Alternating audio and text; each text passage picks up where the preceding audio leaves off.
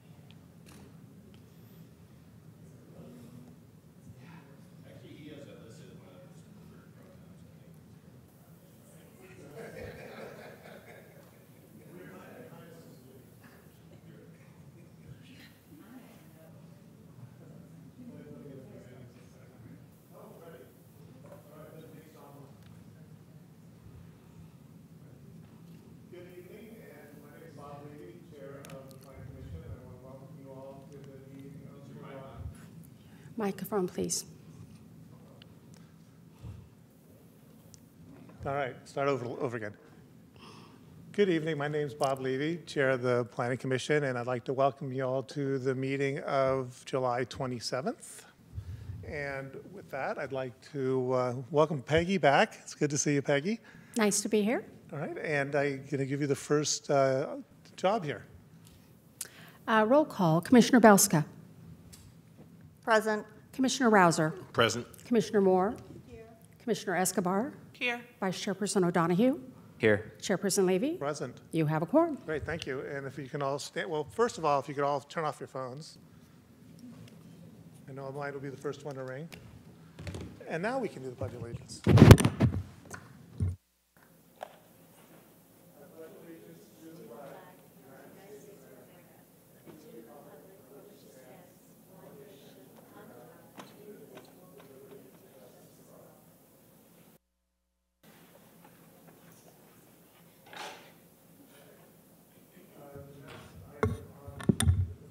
The next item on the agenda is the consent calendar.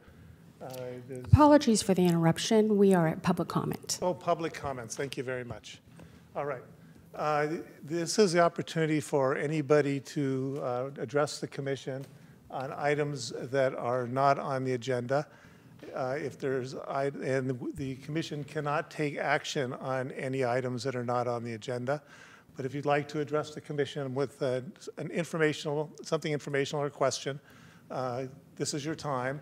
You will have 3 minutes to speak. Is there anybody in the audience who would like to speak? Peggy, is there anybody online? We have no live or virtual speakers this evening. We have no speakers? No. Great, okay. Then we'll close public comment. And now on to the consent calendar. We have on the consent calendar a couple of minutes. I understand that we may have a motion here. Or Yeah, I'd like to just suggest a change, a little bit of wording on them. Why do you want to pull something from consent? I just want to make a change, and then I can make a motion with an amendment that we accept the consent calendar. Yeah.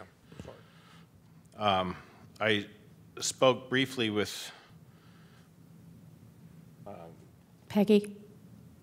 what's your title again? Clerk. The Deputy clerk.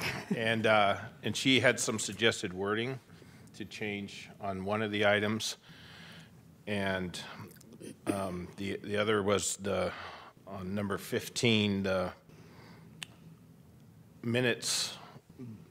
Both 15 and 16 referred to amended minutes, but only 16 was amended. So I'd like to just strike the word amended out of 15 and just say these were the minutes, approved minutes. And then I have the revised language. This is for item number 16. It's the April minutes. Item number 6 of the minutes, packet page 1482, second paragraph, will read, Chairperson Levy reconvened the meeting at 7:58 p.m. with Commissioners Moore, Rouser, Belska, and Escobar present, and Vice Chairperson O'Donohue recused, and revisited the item after item number 9 was considered. All right. So with that, I make a motion, we approve the consent calendar. All right. We approve the consent calendar as amended. Do we have a second? Second. All right. Any discussion on the motion? No discussion. Then if we have a roll call vote, I assume. Yes, and we have no virtual or live speakers. Commissioner Belska.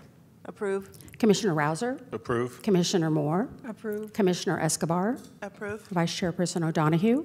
Approve. Chairperson Levy. Aye. Motion passes 6-0. All right. The next item on the agenda is, onto our regular agenda, is item 5, the training session on the Plan Bay Area. Thank you, Chairperson Levy. We have with us today Chirag Rabari. He's representing the Metropolitan Transportation Commission, an association of Bay Area governments, better known as MTC and ABAG, and he will do a presentation this evening on Plan Bay Area. Good evening, Commission members. And I do have a slide deck that I'm sharing at the moment. And I'll just remind Chirag that you will have to be very close to the microphone on that location. Okay. So yes, Chirag Rabari with the MTC ABAG Regional Planning Program.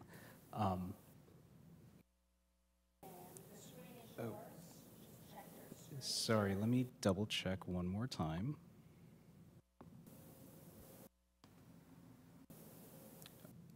There we go. Much better. So I am here to present an overview of Plan Bay Area 2050, which is the current long-range plan for the 9-county San Francisco Bay Area focused on the future of transportation, housing, the economy, and the environment. This plan was unanimously adopted by MTC and ABAG, the two regional agencies charged with long-range planning for the region, in October of 2021. And I'll also present a brief overview of Plan Bay Area 2050 Plus, which is the update to the regional plan, which just kicked off this month. So Plan Bay Area 2050 built on 4 years worth of work. It began with the Horizon Initiative, which was a nearly 2-year-long precursor effort that focused on understanding how strategies and investments would fare in an uncertain future. This included analysis of 3 divergent futures to understand the impacts of external economic, technological, environmental, and political forces on the region's future, and laid the groundwork for a plan with investments and strategies that have been stress-tested to succeed in multiple visions of the region's future. In 2020, work began in earnest on Plan Bay Area 2050 through the blueprint phase. Through multiple rounds of analysis and engagement, staff iterated through an initial draft set of strategy recommendations, or the draft blueprint, and refined those strategies through a second phase, the final blueprint, finally arriving at the ultimate set of recommendations, including in Plan Bay Area 2050, as well as its accompanying environmental analysis report. Plan Bay Area 2050 represented a number of firsts for the region. It represented a key pivot from trying to predict the future to embracing uncertainty when planning for the future. It was guided by the MTC ABAG equity platform, with equity emphasized to a degree that surpasses prior long-range planning efforts. It included innovative public engagement efforts ranging from online games to pop-up outreach. It was also the first long-range plan produced after the MTC and ABAG staff unification. And the plan also was the first to take a look at what it would take to actually address the region's long-running affordable housing challenges. It also met aggressive climate emission reduction targets passed by the state, and included an initial foray into planning for sea level rise adaptation at a regional scale. Plan Bay Area 2050 at its core was driven by years of public input. To highlight a few statistics, this included over 290 public and stakeholder engagement events, over 234,000 comments received, over 23,000 participants engaged over the 4-year planning process. We used a diverse set of engagement tactics both before and during the pandemic, put a greater emphasis on reaching out to lower income communities and communities of color, and targeted an audience as diverse as the Bay Area really is. This feedback helped us craft Plan Bay Area 2050, comprised of 35 equitable and resilient strategies that align with the adopted Plan Bay Area 2050 vision to ensure that by the year 2050, the Bay Area is affordable, connected, diverse, healthy, and vibrant for all, spanning transportation strategies, housing strategies and geographies for future housing growth, economic strategies and geographies for future job growth, and environmental strategies. Plan Bay Area 2050 represents a more comprehensive vision for the future than previous planning efforts. And ultimately, just like the puzzle pieces on the screen, the strategies of Plan Bay Area 2050 are a package designed to achieve synergies amongst each other. The onset of the pandemic in the midst of the planning process for Plan Bay Area 2050 shaped the strategies and analysis included in the plan. While the preceding Horizon Initiative did not explicitly consider a pandemic, it did consider the impacts of several external forces that were relevant to the pandemic era, such as higher rates of telecommuting, an economic recession, and decreased preferences for shared transportation modes. In particular, we updated the planning assumptions used in our analysis to reflect slower short-term growth in population, jobs, and revenues available from sources like sales taxes. We updated our strategies and added new ones to respond to new challenges from the pandemic. For example, the economy element emphasized financial support to help more families connect to high-speed internet, which was crucial to maintain connectivity during the pandemic.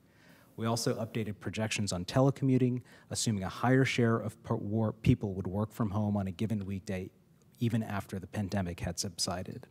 Finally, the pandemic validated a key assumption that planning for unpredictable future events is a necessary exercise and resulted in further efforts being dedicated to preparing for other future unknowns like wildfire and earthquakes.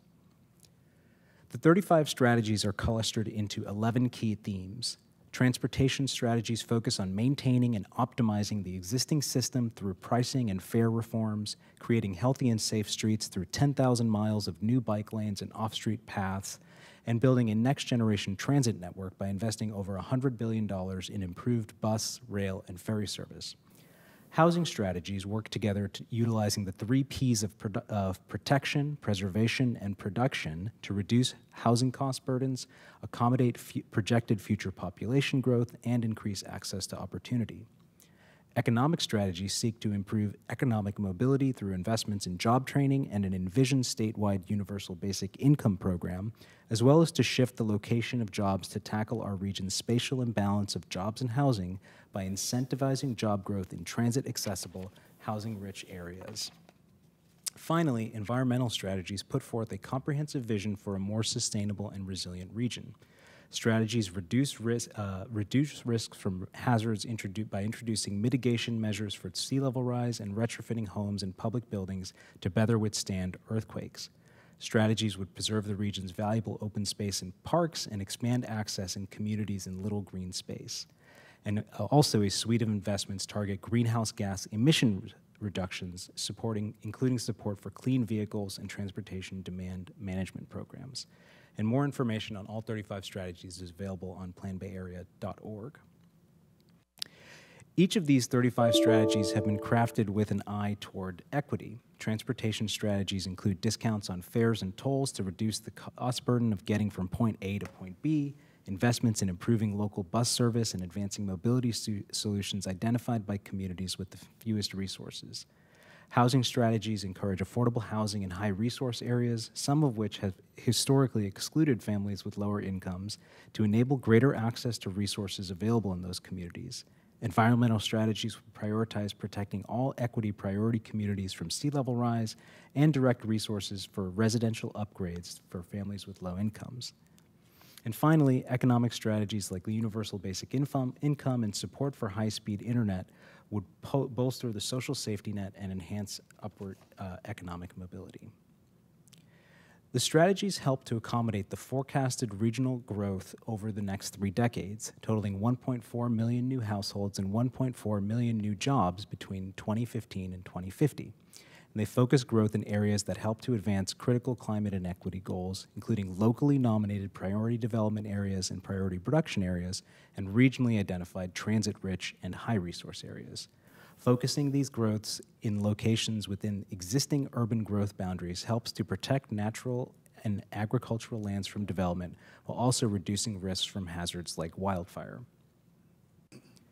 Turning now to what the Bay Area of 2050 might look like with all of these strategies implemented, here are a few highlights from our modeling analysis of future conditions.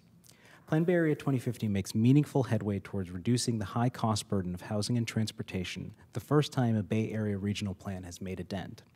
The average household would spend less of their income on combined housing and transportation costs, with even greater reductions for households with low incomes. Increased housing production, particularly the production of affordable housing, combined with transit fare reforms, lower the cost of taking transit, help to contribute to this trend.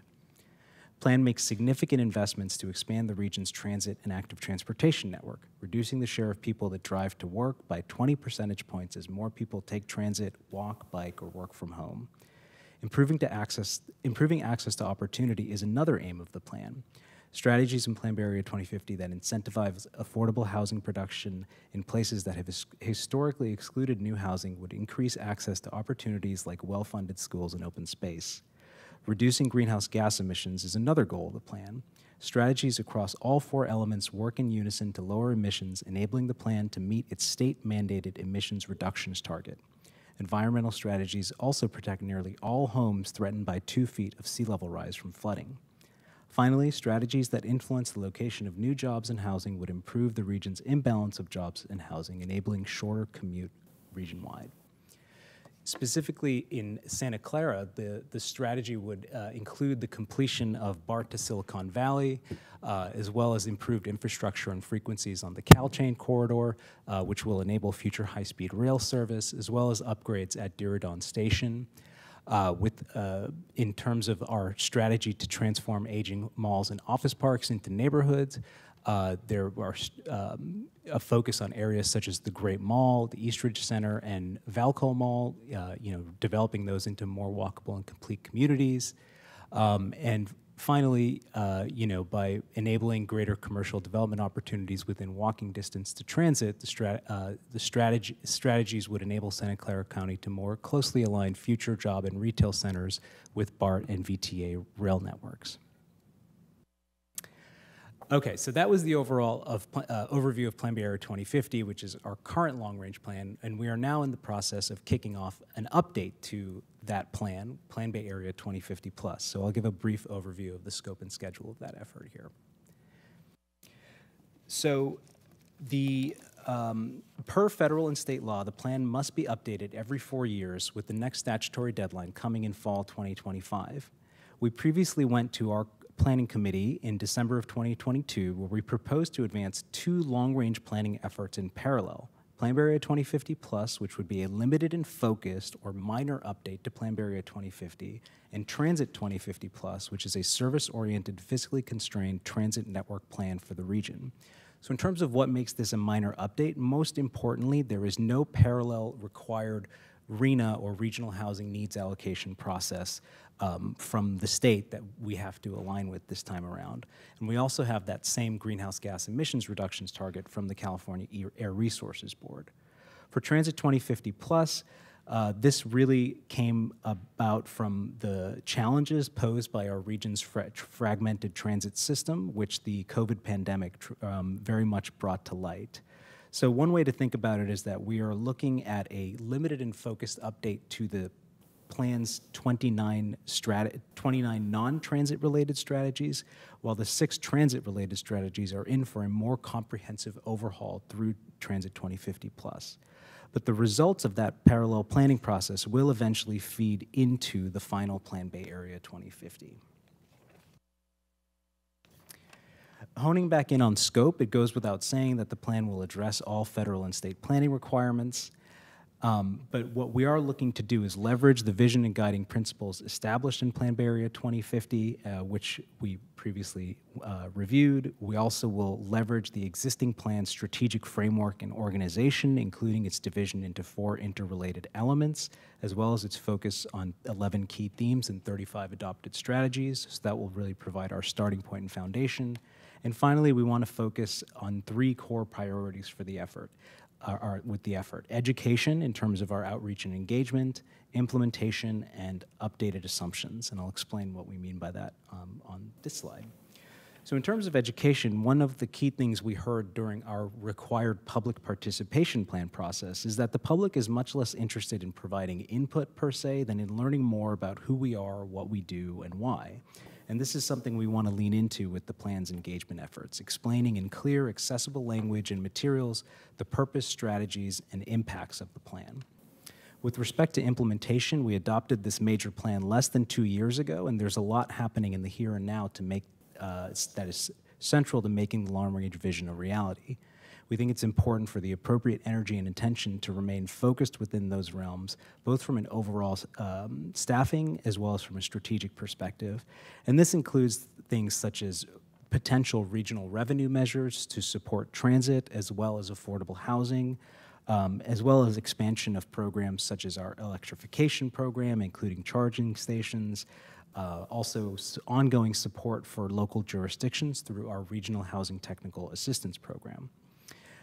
Further, just as we leaned on our plan strategies to inform our implementation efforts, we want to lean on our implementation efforts to inform potential refinements to these strategies. Essentially, what have we learned from the last 2 years of work that can help us inform how the strategies might be revised in the future?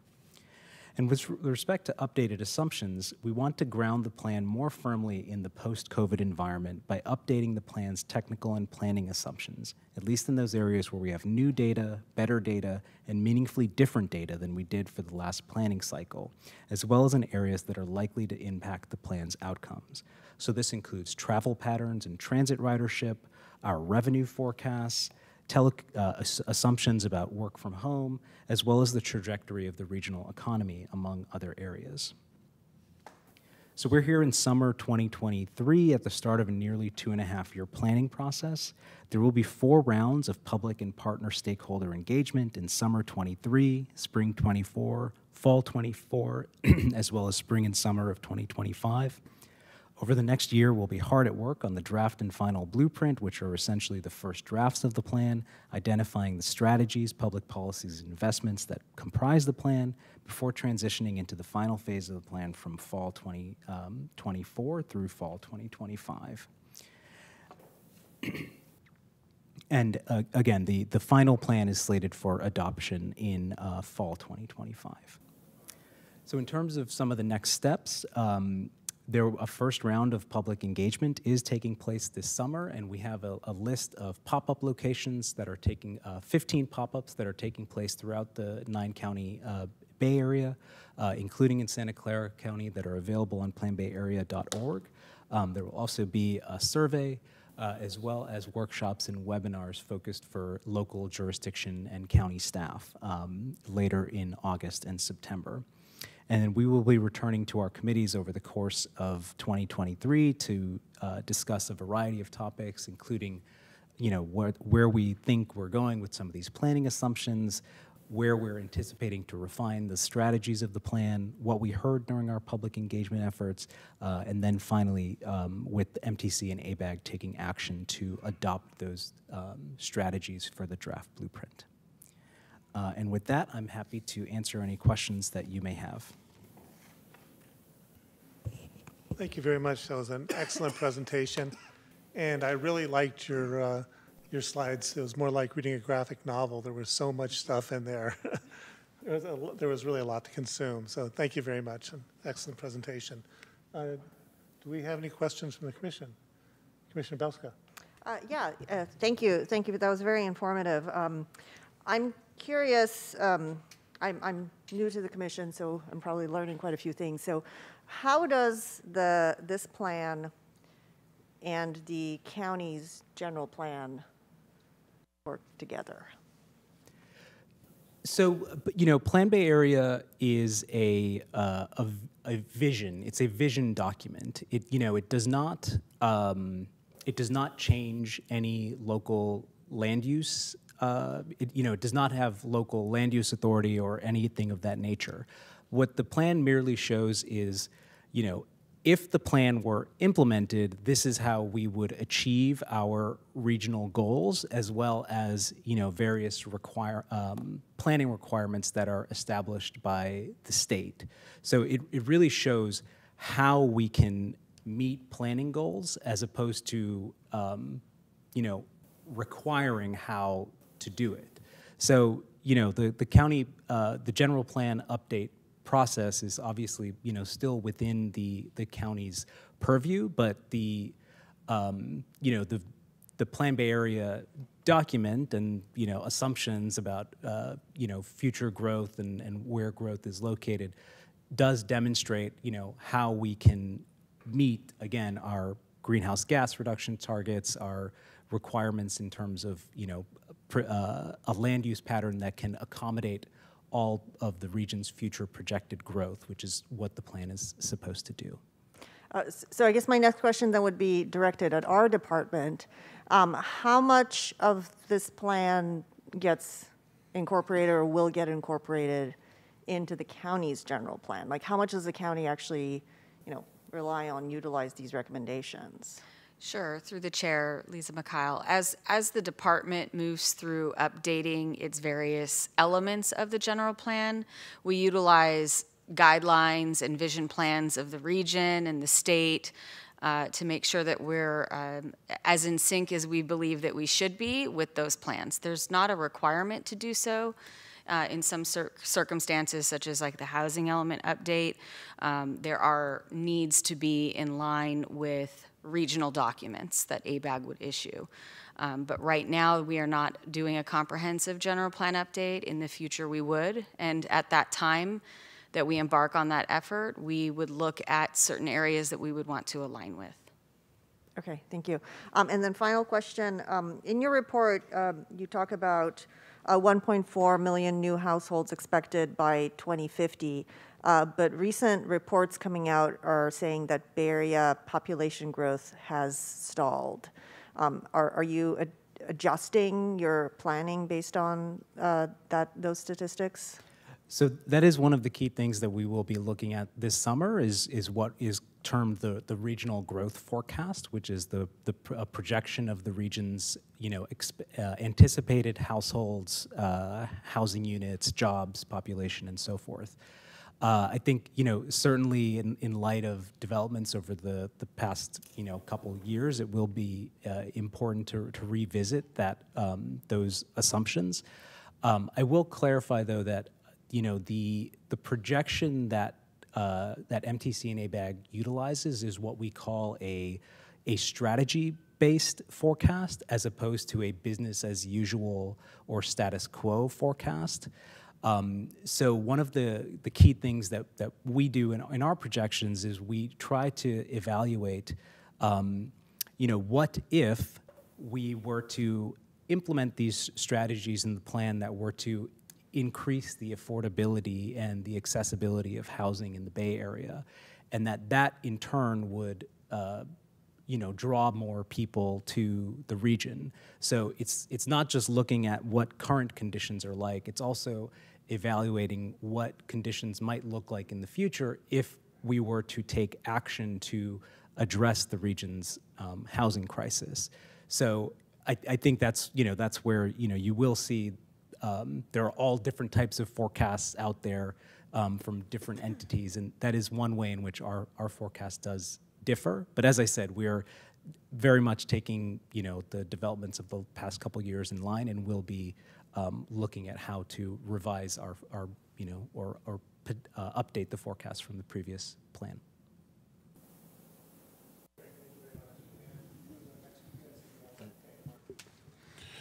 Yeah, how many, excuse me, how many jurisdictions are within, are covered by this report? I believe it's 109 jurisdictions in the 9-county Bay Area. Okay. So just a couple of just random thoughts on this. Most of the time, we bang our heads against problems because we feel that they are regional issues, and it's not something that any one particular jurisdiction can resolve. And so I totally applaud the effort of trying to get everybody sort of going in the same direction. So I appreciate your report, and a lot of the outreach, it seems, is important. Who can say, hey, more is better to get kind of buy-in, but I think a lot of the problems are already very well known that we are facing in the Bay Area. And so I don't know how much more research needs to be done in trying to identify problems and getting people to say what their problems are, because I think we already know. Now it comes down to what's the best strategy for getting through those problems, and how can we get buy-in, from a lot of the people in the jurisdictions and everything. I know in the South County, transportation is huge, and it's bottlenecked, and people are stuck in traffic, and there's really no reason for that. I think with I don't know if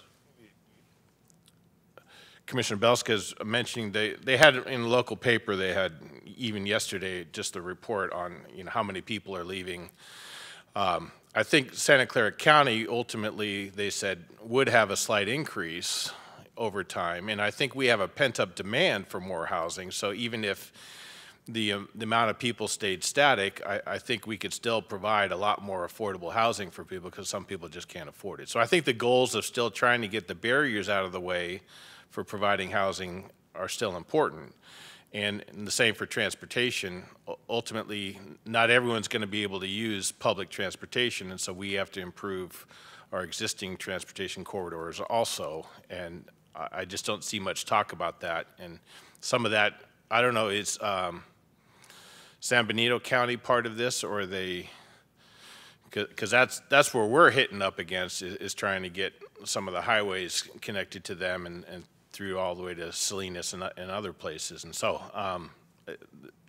that's just some of our frustrations in South County are, I think, would be helped by this, and some of it kind of go beyond that. But again, thanks for the, I don't know how many, you had 39 or whatever.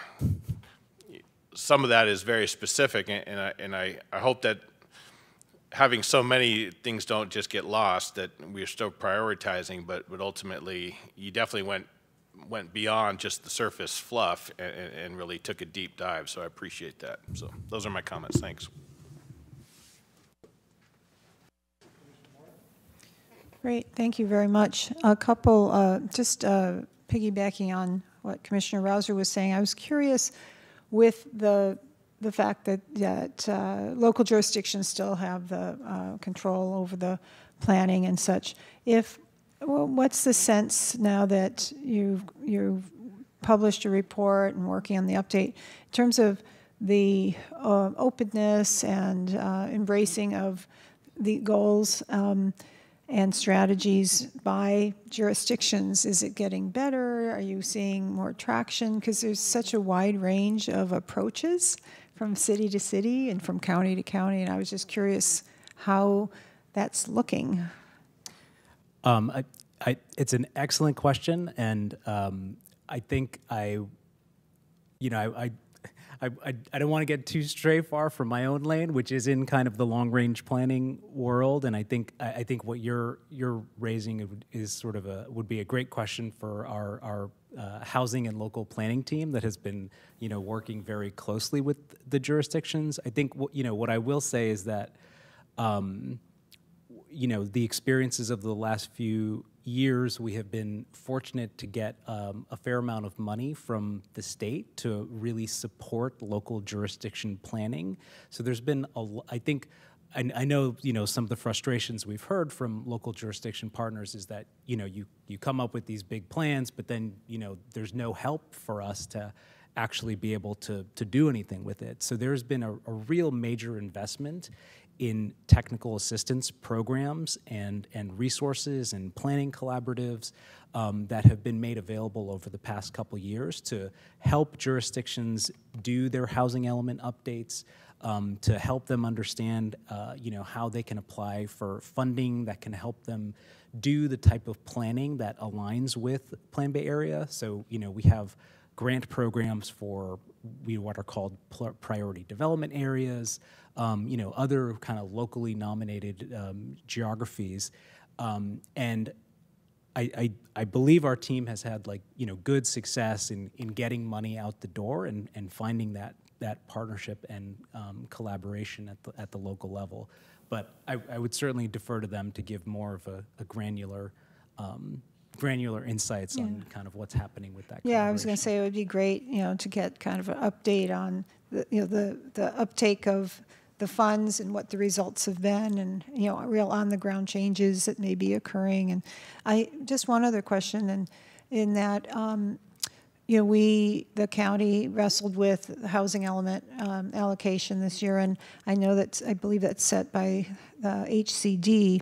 But is there a relationship between ABAG, MTC, in terms of and HCD? Because we had some issues. We resolved them luckily, but it was difficult when there was a significant increase in the allocation for a county who's specifically not in the urban and development business, and with one exception. But so I was just wondering, because there are many counties in the Bay Area that have similar policies to not condone more sprawl or develop farmland, and yet there was a lot of struggle, not only here, but I know Sonoma County and probably elsewhere. And just what's the relationship in terms of communicating some of those issues, because I was struck by the allocation being so significant for the county that specifically is trying to be more of a focus on natural resource protection and things,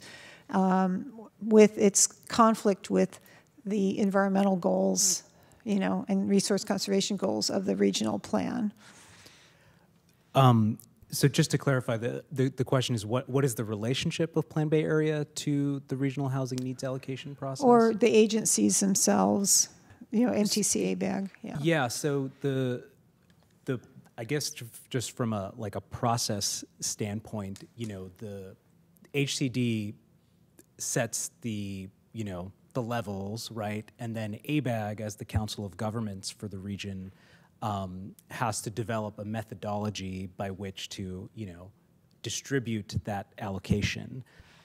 So that process took place as part of Plan Bay Area 2050. And, you know, the relationship is really that, you know, the Plan Bay Area has to identify areas that can accommodate the regional housing needs allocation, and then the RENA has to follow the development pattern that is specified in the long-range plan. And, you know, MTC handles the long-range transportation plan. So it's, you know, MTC and ABAG together produce the long-range regional plan, which for certain plan cycles, not the one that we're engaging in now, has to align with the regional housing needs allocation process. To your I think to your point on kind of the conflict that can sometimes exist between, you know, environmental protection and resource planning, we are engaged in a refresh of what we call our priority conservation area, and that really has to do with how we are implementing the environmental vision of the plan, which does seek to, you know, maintain urban growth boundaries, protect high-value conservation and agricultural lands, and that's one of the key things that we're really looking at in that planning effort is, you know, how can we make this sort of framework for regional growth align with and make sense with our environmental protection goals, so that, you know, we're able to accomplish both, and that they're not so much in conflict with each other. Yeah, no, obviously that's the goal, and it was just the concern is, you know, in the future, in the next, you know, 8 years from now or so, that if an additional large allocation is given to the county, it has very, you know, there's limited places unless it's going to go into those resource areas, you know, because of very clear delineation between what is urban is, you know, incorporated cities, and with only the exception of really Stanford University. So anyway, I'm just saying for the future, it's really going to be important that be addressed before the RENA numbers come out the next time around. Thank you. Any other commissioners here? All right, then I have a couple comments I'd like to make. First of all, I'd like to applaud you for this long-term vision and doing this from a regional perspective. I think that it's critical that we look at problems from a regional perspective. Within a mile, as the crow flies from my house, I have Cupertino, Santa Clara, and Saratoga. There's, you know, four jurisdictions all within a mile circle to my, you know, and so it's critical that we everybody coordinates. And so I'd like to know, and this is, I think, a theme that we've been following tonight amongst the commissioners, is how do we implement this vision? I know this has been asked, but, you know, with HCD and the RENA numbers, there's real teeth. You do it, or you get hit by not getting money, you get hit with builder's remedy. You really get hammered if you don't follow the rules with the housing element. But on this, I see it's a very soft approach, and I don't know how you can put any teeth in there so that we do actually have a regional vision that can be implemented. I mean, I will say that, you know, one of the key, and I think this is relevant to some of the other comments that came up. You know, I think we are really trying to lean into implementation in terms of our focus areas, but in pursuing those implementation efforts, it's important to distinguish between where MTC and ABAG have a lead role, where we're more of a partner, and where we need to take a back seat and support efforts that are being led elsewhere in the region. And I think in those areas where we have authority, where we have funding, where we have technical capacity, we're really trying to push forward on some of these key enabling efforts that are going to support the region's overall success, whether it's a potential revenue measure for transportation or for housing, or supporting priority planning areas. But in many other those cases, we're really a partner to the local jurisdictions, and how can we be a more effective partner? Again, hopefully through efforts such as our Regional Housing Technical Assistance Program, county collaboratives, and really making money and resources available to the locals who are going to be doing this work on the ground. So it's really having to push forward on many different fronts at once. Great. Okay, thank you very much, because we know there's some bad players out there. Saratoga and Cupertino aren't always the best when it comes to housing, and San Jose is not very good when it comes to parks and open space. And I think that maintaining the quality of life in our area requires all these things, and it'd be nice to see that we have some organization that helps drive that. When I took a look at the timeline on this, it's 2.5 years until you sign off on the dotted line. It's 1.5 years long until we get the blueprint completed. With that much time still before it's completed, how much of the vision is already in place, and how much is it still available for potential modification, for us to have our say and say, we really want to see this in there? So as I said, I think we are trying to pursue this as a limited and focused update. So I think we have received some buy-in from our policymakers in terms of relying on the vision, the vision and the guiding principles. But we do want to pursue targeted updates to the strategies based upon everything that's happened over the last couple of years. So our engagement requirements do not change, whether it's a major plan or a minor plan. So, we will be out in the region, and we will be having workshops, and we will be holding webinars, and, we try to be as, comprehensive as possible in making those opportunities available for our partners to participate in those efforts. So, the first round of that work is going to be happening this summer and in the early fall. We'll go out again in the spring, and we'll really be looking to hear from our county and local jurisdiction partners about what does the new normal look like for all of you? How has your work changed over the last couple of years? How has your perspective changed? And what kind of updates would you like to see? So what I'm hearing is there's room for some minor improvements, direction, but the major direction is fairly well set on this. I think with respect to the the kind of 29 strategies, I would say that from a staff perspective, we're not proposing to make major changes, but we are obviously we report to our policy board, and we engage with the public and our partners and stakeholders, and ultimately, if there were an interest or an appetite amongst, a critical mass of whether it's the public or partners and obviously our policymakers who are the ultimate decision makers, it would ultimately be up to them. But at the start of the process, our recommendation is to focus some of those major overhauls primarily in the transit space, just because our transit systems are really in kind of an acute crisis at the moment. So that's where I think a lot of the energy in terms of a major overhaul is going to be, is in re-looking at the transit strategies of the plan to reflect kind of the current moment that we're in. Okay, great. Well, one of the things I'd like to see focus on is the quality of life issues, particularly parks and open space. and sustainability. And I don't see the word sustainability, I don't think, in here at all, which I think is a mistake. I think we should be focusing on sustainability very heavily, not just the greenhouse, the climate crisis, because we're ever in the middle of the 6th great extinction, and that should be focused on as well. But if you go on to slide number 8, I think it's 7.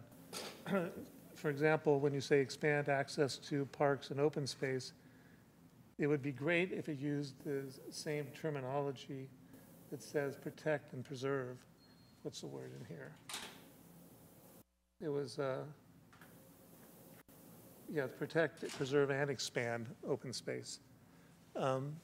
So I would like to see a little more focus from the environmental perspective on here and quote-unquote quality of life issues. I think the housing, transportation, the economy, all those are critical as well.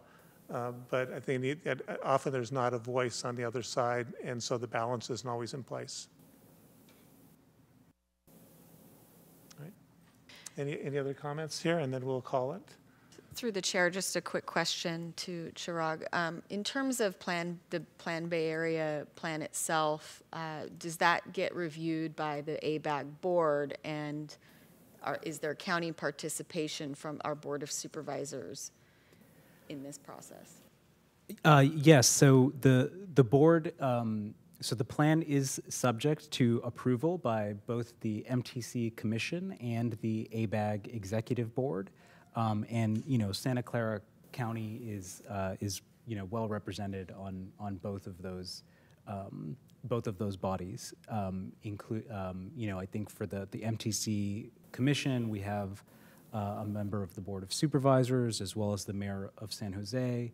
And on the ABAG Executive Board, we have supervisors as well as local jurisdiction representatives on the board. Great. Any more questions here? Well, thank you very much. I have one more question. You said that the first outreach is through the summer of 23, which is right now, and you're doing part of that outreach as we speak. Where else in our area in the South Bay are you going to be doing presentations and workshops? So I can pull that up for you in just one moment. In the South Bay, we will be at the Gilroy Farmers Market on Saturday, August 26th from 10 a.m. to 1 p.m. And we will also be at Silicon Valley Pride on Sunday, August 27th from 12 to 3 p.m. at Plaza de Cesar Chavez Park. And there are more details available on planbayarea.org on our meetings and events All right. page. Well, thank you very much. I would encourage you to have, this is millions of people down here, and I would encourage you to have some additional workshops that are very well publicized so that the general public can comment. That seems like a fairly light agenda as far as outreach to this area. So, as I mentioned, we will also have a survey that will be available. We take comments on the planbayarea.org website, and then there will be workshops and webinars that are targeted more towards governmental partners, and we'll be sending out invitations to that effect in the next week or so. Great. Thank you very much. Appreciate it. It was an excellent presentation, and you did a great job at answering our questions. So thank you very much. And if I just could pay a special thank you to Chirag for coming down here as a courtesy to provide this training and assist the planning commissioners from a knowledge base. Thank you. Yes, thank you. Appreciate your time and effort. Okay, the next item on the agenda, item 6, is the Stanford University Community Plan Update Report. Through the chair, Lisa Mikhail, we have with us today our consulting project managers from M Group, Brittany Bendix, who will provide the presentation, and we also have Jeff Bradley, who is the president of M Group, and we have our senior planner in charge of Stanford, the program overall, Charu Alawalia. I'll go ahead and hand it over to Brittany. Welcome. And while they are setting up, I would confirm that we had no speakers for item number 5. One Thank you. more supplement. This is a status update on the community plan and where we're at and next steps. Brief overview of next steps. Good evening, Commissioners. Thank you for having me. I'm Brittany Bendix, Consulting Deputy Project Manager, along with Jeff Bradley, Consulting Project Manager and Principal and President at M Group.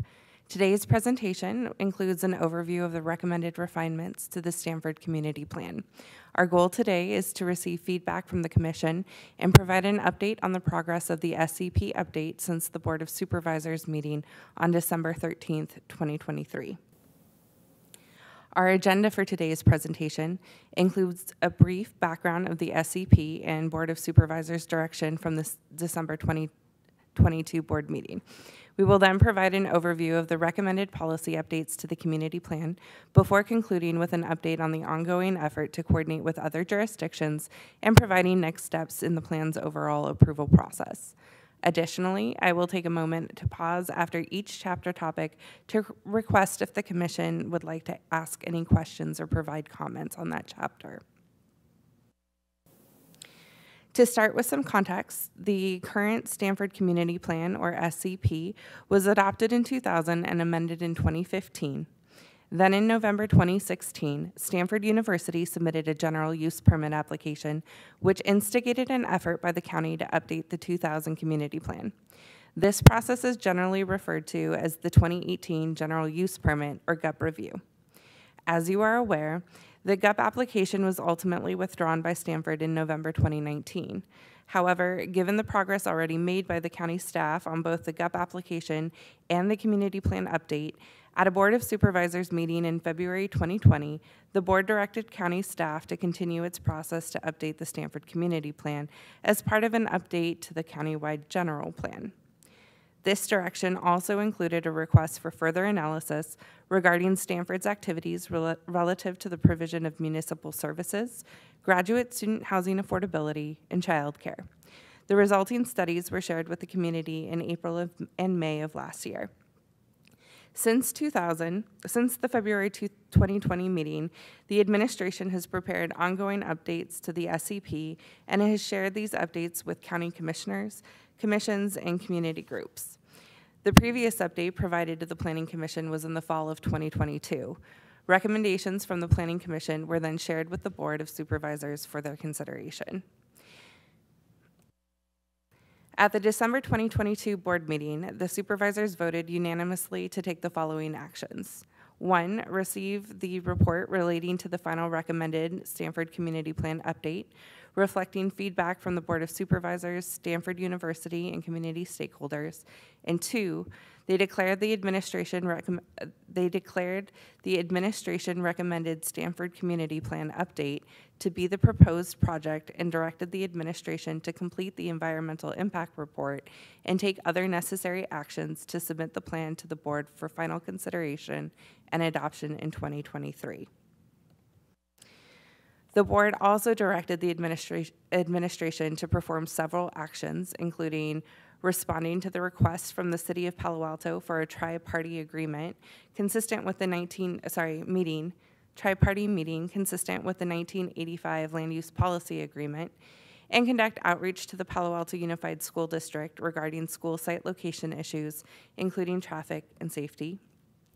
2, contacting the County of San Mateo relating to an analysis of the total property tax exemption provided to Stanford University within the San Mateo County area. 3, reporting to the board on a date uncertain relating to an analysis of the circulation chapter refinements and framework for trip metrics, including associated traffic impacts on the College Terrace neighborhood. 4, ensuring transparency and the ability for the public to provide input relating to the expansion of a streamlined permit processing through the Stanford Community Plan. 5, coordinating with Stanford University to ensure public availability of data relating to additional policies or implementation measures for inclusion in the SCP update to address sexual assaults. Implementation measures relating to behavioral health services that may include metrics that reflect quality of services, such as utilization rates and total number of users, percentage of individuals accessing healthcare, and staffing levels. and public availability of the annual customer service survey of mental and behavioral health services to gauge program satisfaction levels of students, employees, and residents.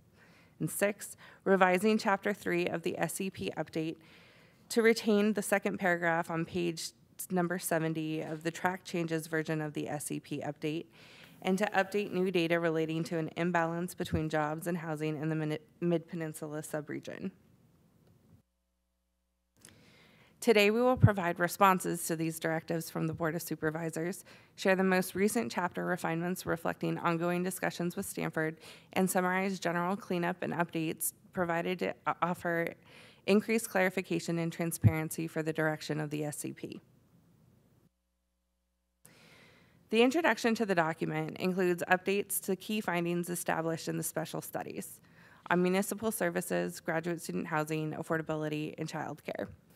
The proposed revisions update the list of findings for the municipal services study to reflect the findings as stated in the study, and provide clarification to the list of findings from the childcare study, and summarize the study's narrative on key findings to offer greater transparency and support for the SCP's policies. Similar to the general plan, the SCP contains 7 chapters that cover different land use topics. This includes growth and development, land use, housing, circulation, open space, resource conservation, and health and safety. Again, at the end of each chapter, we will pause for questions and feedback, but we will begin now with the growth and development chapter. Beginning in the growth and development chapter and continuing throughout the SCP update, greater clarification is made with revisions to Stanford's academic uses to include academic support and housing uses. This has been reviewed closely by staff and does not represent a change in policy. Furthermore, at the request of Stanford, the SCP eliminates 2 implementation measures that were identified as recommendations from the municipal services studies that respond to feedback from the City of Palo Alto. The 2 implementation measures to be removed are 1, SCP GDI 15, which requires the coordination of all proposed lighting modifications or additions with Palo Alto Utilities, and SCP GDI 16, which would require the university to document its fiber system.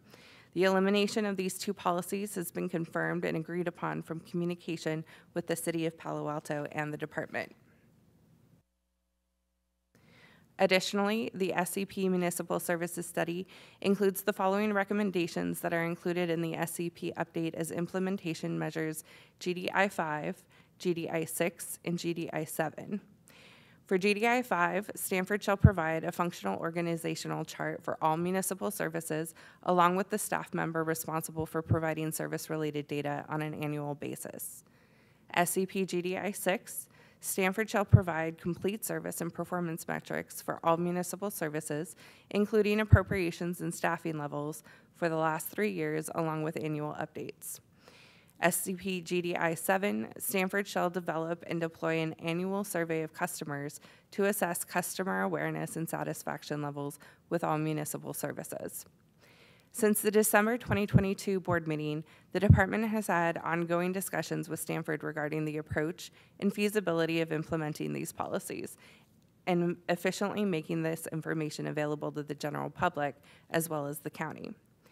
The update has included revisions to implementation measures GDI 5 through 7 that would require Stanford to provide and maintain a publicly available municipal services website that provides the following: a list of all the 26 municipal service areas identified in the municipal services study and the appropriate contact information, related service and performance metrics for all municipal services, information on how to provide immediate and direct feedback to that service provider, information on how the public may participate in or access any related customer satisfaction surveys, a feedback form through the municipal services website where the public can provide input on municipal service concerns, as well as Stanford shall provide a compilation of the feedback received through the municipal services website to the county on an annual basis. The department is continuing discussions with the consultant who prepared the municipal services study, as well as Stanford, to provide additional analysis and follow-up to refine the process for reporting these metrics. We will now pause for any questions by the commission. Yes, Commissioner Rouser? Yeah, thank you, and it's good seeing you guys again. Again, just general comments. Stanford they cover 6 jurisdictions, and there's at least 3 controlling documents on this thing, and it's complicated. And my hat's off to the new people who are jumping into this and trying to make sense of it. A couple of just overall questions. Is everything within what we're going through today part of the Planning Commission's sort of area of expertise, or some of these, and we've raised this comment before, some of these kind of seem like areas that we're not really experts in, and so I'm hoping we can kind of just concentrate on the areas that are within our charter or whatever, and not necessarily get bogged down into things that are outside.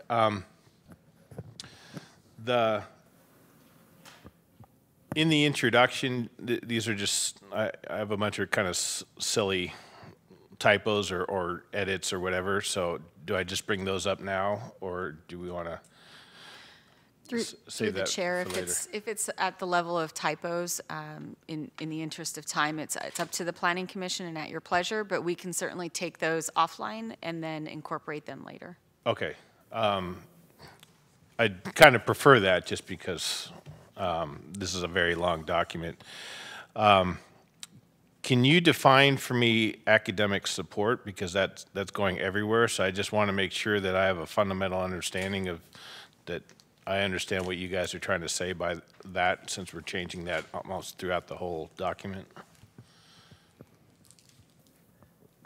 I'll ask my colleagues here to look up the official definition of academic support spaces, but from a practical standpoint, academic support spaces are uses on the campus that are allowed by the existing community plan and the proposed changes to the community plan, as well as references in the 1985 policy agreement. So, like you said, it's baked into all the foundational documents.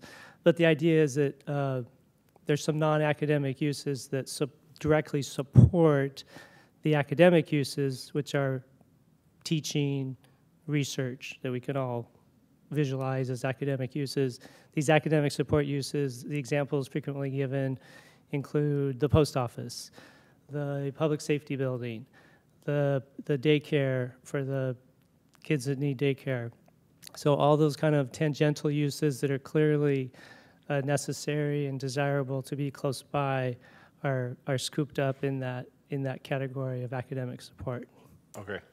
And then just as a threshold question again, when we're talking about municipality like services and everything, are we expecting Stanford to provide any and all services and or pay for anything? So, because there was some discussion like on property tax, they're exempt from property tax, and yet,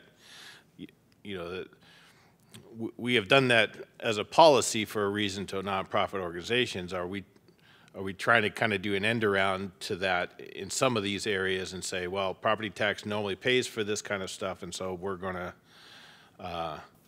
figure out other ways to get that money? Is it literally, are we trying to just say every jurisdiction needs to be made 100% whole from Stanford for any type of impacts that they're having? And at some point, do we say we're just going to negate all the benefits that they give to the whole Bay Area and beyond?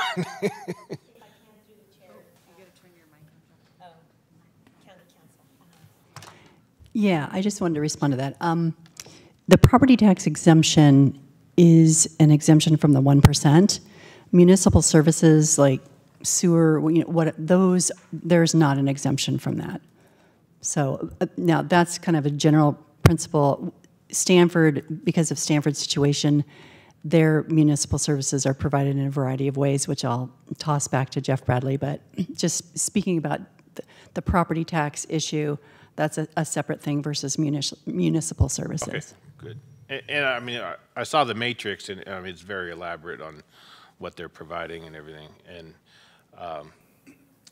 just as a general comment on, again, a lot of the things that they're measuring, and we brought this up the last time it was in front of us, it seems like a lot of those may or may not be worth the effort of trying, the value of those measurements aren't worth the effort of trying to collect them. And so I would like to just throw out there, do we know how many fire systems that the county is testing on an annual basis? And if it's good for the goose, is it good for the gander? So are these types of things that we're asking Stanford to report, is that something that we should be asking any and all jurisdictions that we're dealing with to report this kind of stuff? Just as a philosophical question. Thank you. Commissioner Belska? Yeah, thank you. I guess my first question is, so we received 3 versions of the plan, the clean version, the one with changes since 2000, and the ones with changes since 2022. But you mentioned that the currently approved version is the 2015 version. So did we get a version that just showed changes since the 2015 draft? As a practical matter, Commissioner Belska, sorry, I can't really see you through the podium and talk directly into my microphone at the same time. We refer to the currently adopted Stanford Community Plan as the 2000 Community Plan because that's when it was initially adopted, but it does, as you noted correctly, include minor revisions most recently made up to and including 2015. So that version that we've referred to as the 2000 Community Plan with changes is essentially the most recent version of the 2000 plan. So that's just showing changes, that version is showing changes since 2015? Correct. Okay. Changes proposed as part of this discrete Okay. community plan update that started back in 2020. Okay. So the other thing is, everything is referring to 26 identified municipal services. I counted the matrix 3 times, and I keep coming up with 27. So what are we missing? If you counted 3 times, we will recount as well and try to square that number. Okay, But either that or I'm just really bad at counting, but I kept counting and recounting, and it keeps coming out to 27. Thank you. I trust your number, but we'll double check. Maybe you shouldn't, but definitely double check. Okay, so then Stanford submitted a comment which I tend to agree with, that a lot of these metrics being asked for are really onerous. I mean, it's great. It would be fabulous if we had that much transparency and that much statistical data about every single little thing. But I can't imagine, and I'm actually curious about the cost of the effort to actually collect that huge amount of data, especially for the last 3 years, and where that funding is supposed to come from. If I may, through the chair, respond to Commissioner Belska on that important issue. We consultant team, project team, county staff, administration have received very clear direction on exactly that matter from the Board of Supervisors in this chambers back in December of last year. And the direction we received it in plain words is essentially to go back and reevaluate all of those metrics that you were looking at and really decide which ones are needed and can be collected and is reasonable to request or require Stanford to provide every year for all time until that policy would be revised or not, and to not create something that's just making work for Stanford and making work for county staff. And so that's why Brittany in her presentation indicated that is one area where we're still working closely with Stanford county staff and the municipal services consultant who actually prepared the report And I think we're making good progress in that area. So I just wanted to get that out there. Okay, so I'm to understand that the version we're looking at now is not, in fact, the final version that will be going for And approval. it's if I may respond, that's correct. And that fact is most notable in this issue that you put your finger on about the metrics. Okay, so then the final item I wanted to address is, so first off, there are multiple line items on that matrix that are not Stanford. So they're municipal services that are external to Stanford. And there are metrics and customer satisfaction surveys required for those as well, which could be very challenging for Stanford to obtain, since that's something completely out of their control. So, for example, Stanford Hospital, Palo Alto Fire Department, Santa Clara County Animal Control, PG&E, those are all identified as a primary service provider, and there was a list of required metrics to be provided by Stanford. How is that proposed to work?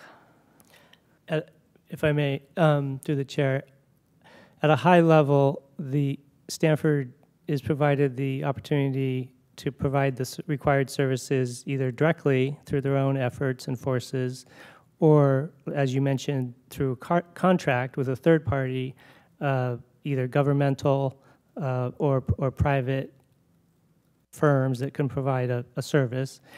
But ultimately, the idea behind the tri-party agreement and the subsequent community plan policies is that Stanford is required to provide, is responsible for the provision of adequate municipal services for its own campus, which over the years they've done a great job with.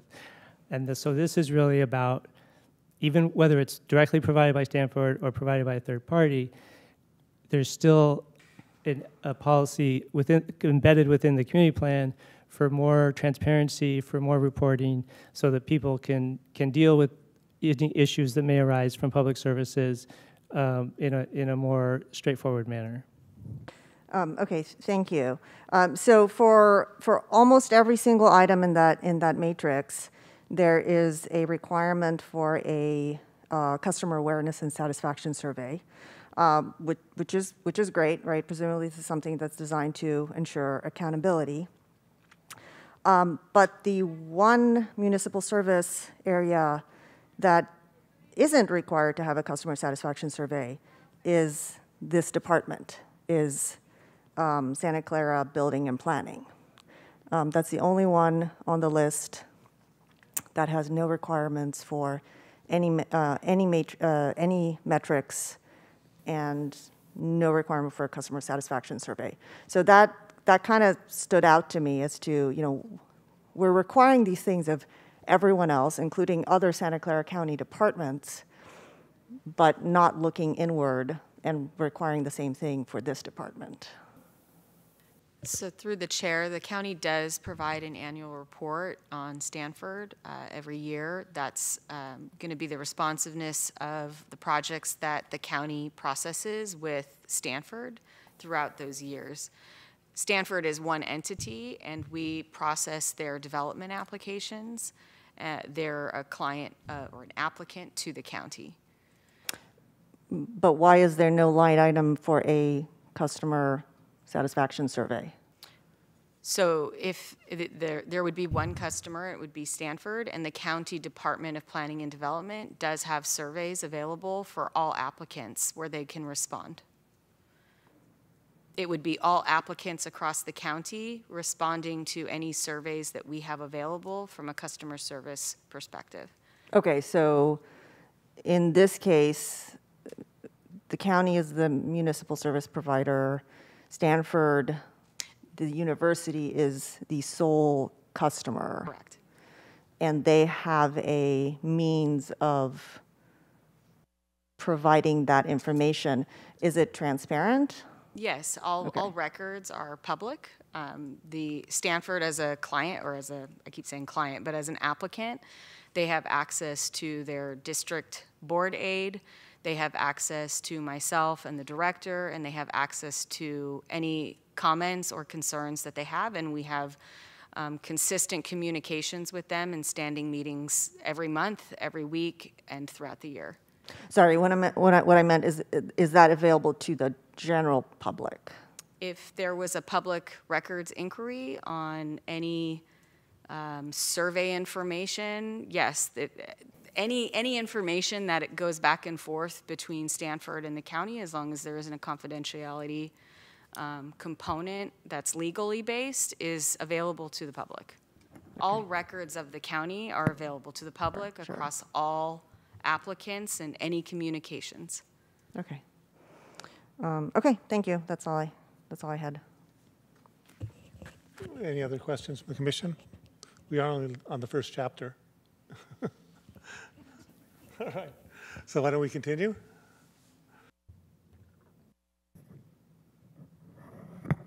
I'm just bringing back up the slide.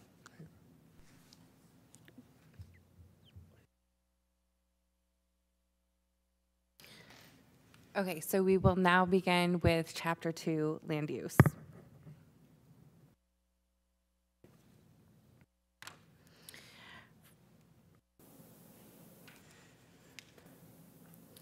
Regarding lands outside of the academic growth boundary, Stanford has requested greater clarification regarding permitted uses in lands outside the AGB, the academic growth boundary.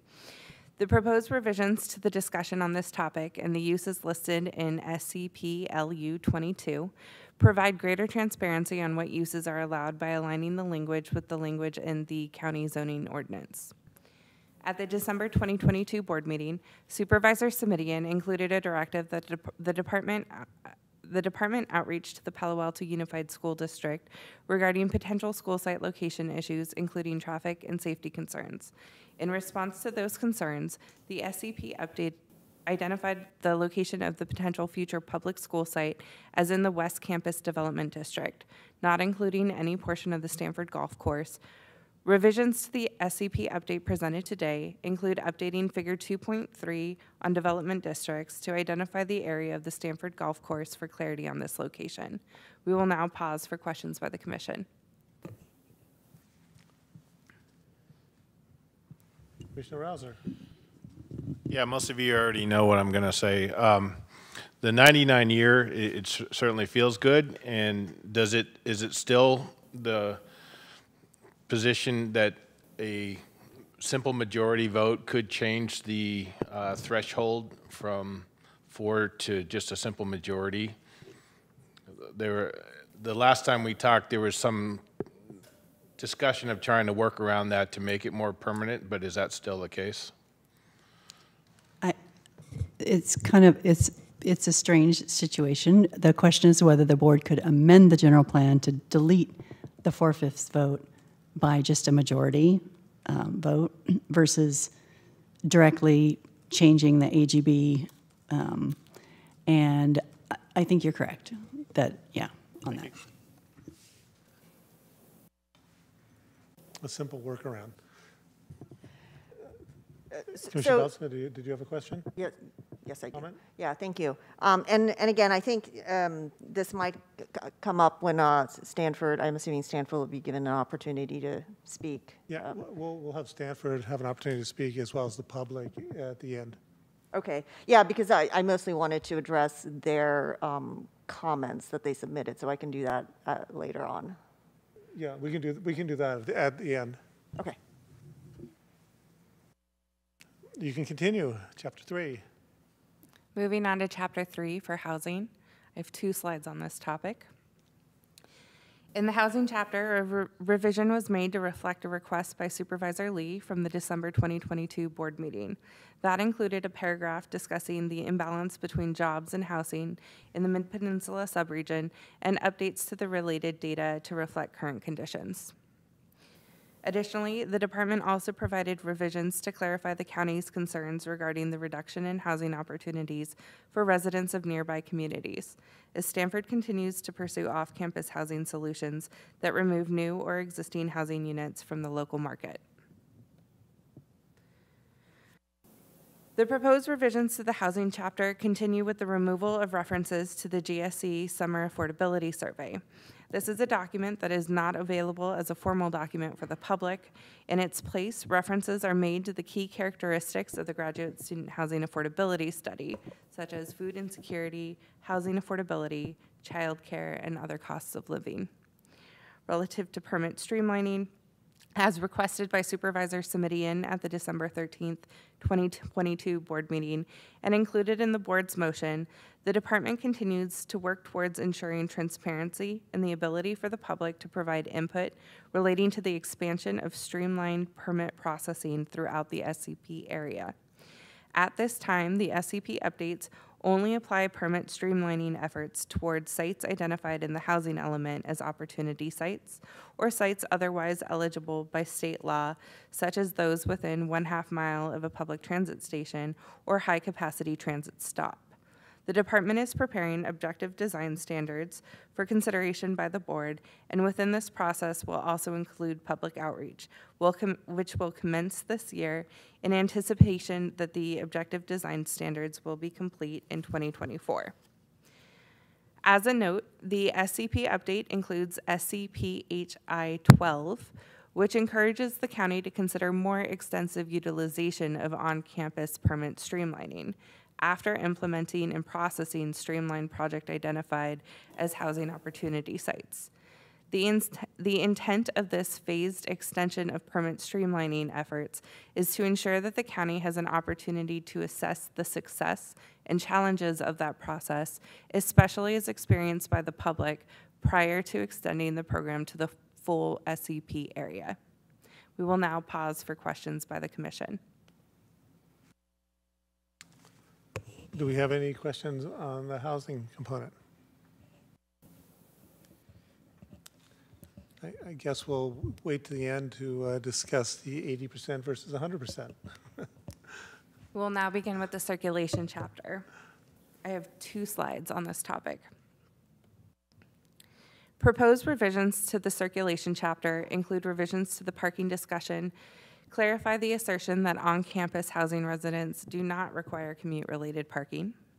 Additionally, the proposed revisions provide clarification on current TDM programs and services within Stanford to reflect the current service provided by the Marguerite Shuttle System, the transition from Stanford's physical transportation store to online services, and the availability of transit passes. Additionally, the circulation chapter responds to neighborhood concerns and direction from Supervisor Simidian about increased traffic in the College Terrace neighborhood. Traffic congestion is also identified as a major concern in the SCP and underlies the Stanford Traffic Monitoring Program, which includes extensive data collection efforts including cordon counts, parking ratios, cut-through traffic percentages, and trip credits that have been recorded on an annual basis since 2001. The department is considering a policy that would provide neighborhood residents an opportunity to review an application for development at all opportunity sites prior to its submittal to the county. This would provide neighbors with an early opportunity to provide feedback on any preferred traffic reduction strategies and identify specific areas of concern. Additionally, requiring Stanford to share information with community members in advance of an application submittal would provide for greater communication, especially if such an application is eligible by the state for permit streamlining. We will now pause for any questions by the commission. I see no lights. I will ask a question. Well, I was very happy to see the reverse commutes put in it to the extent that they were. That was something that we requested last time around. I was wondering if there's a policy in there to accommodate or encourage electric vehicles through charging stations by facilitating the implementation of charging stations. I need to research that one for a minute. Okay. And then I have one more that I was sort of wondering about. We talk about the internal circulation system, but I was wondering how we addressed the interface for pedestrians and bicycles to the surrounding areas. and whether that's thoroughly accommodated as well.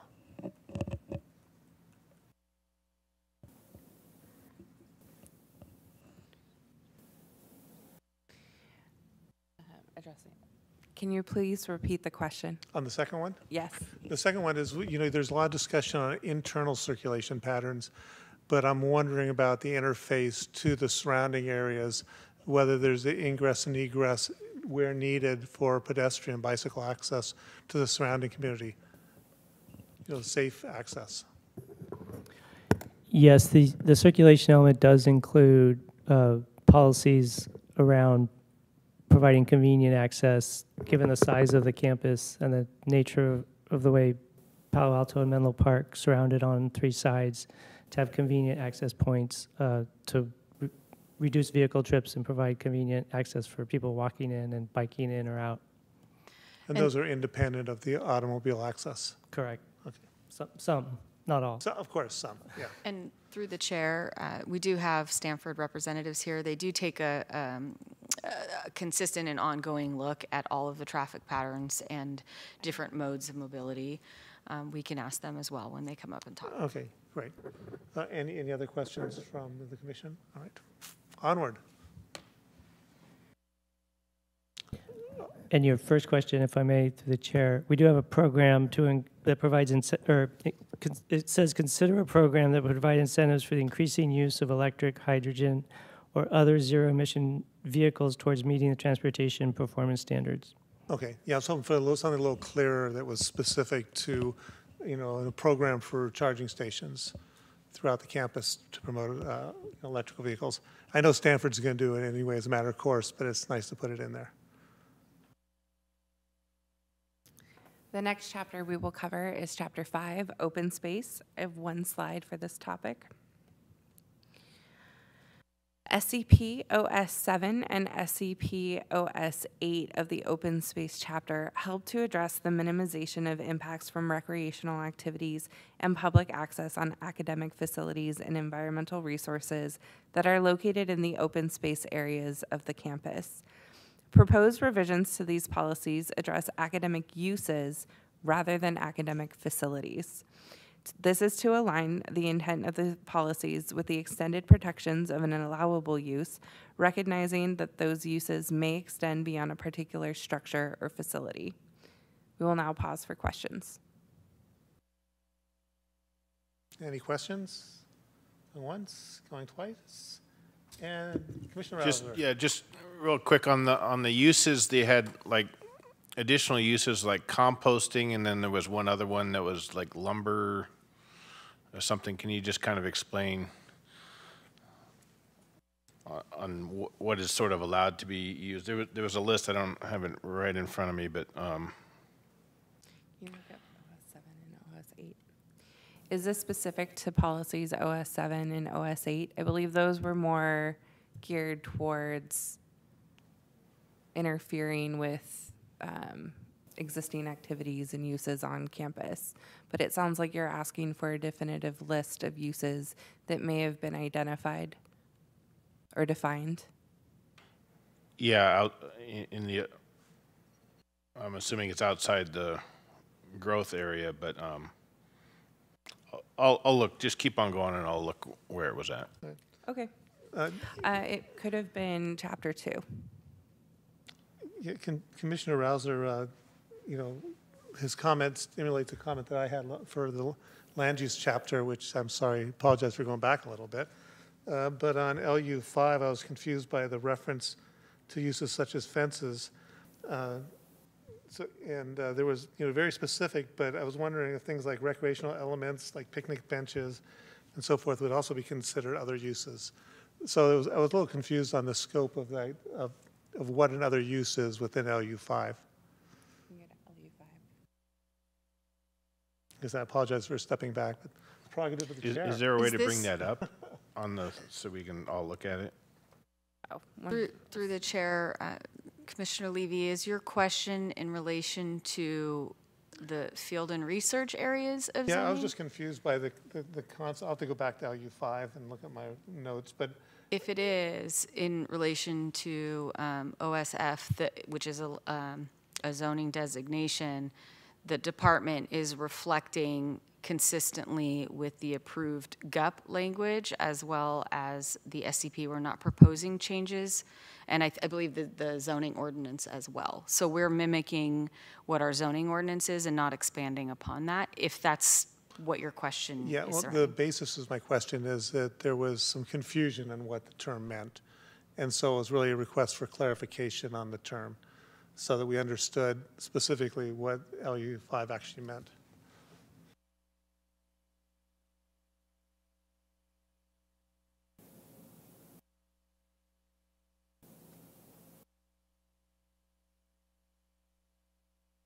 And is it in the second sentence, such as fences or golf courses access, golf course access? Structures which are not for the purpose of occupancy, such as must be permitted.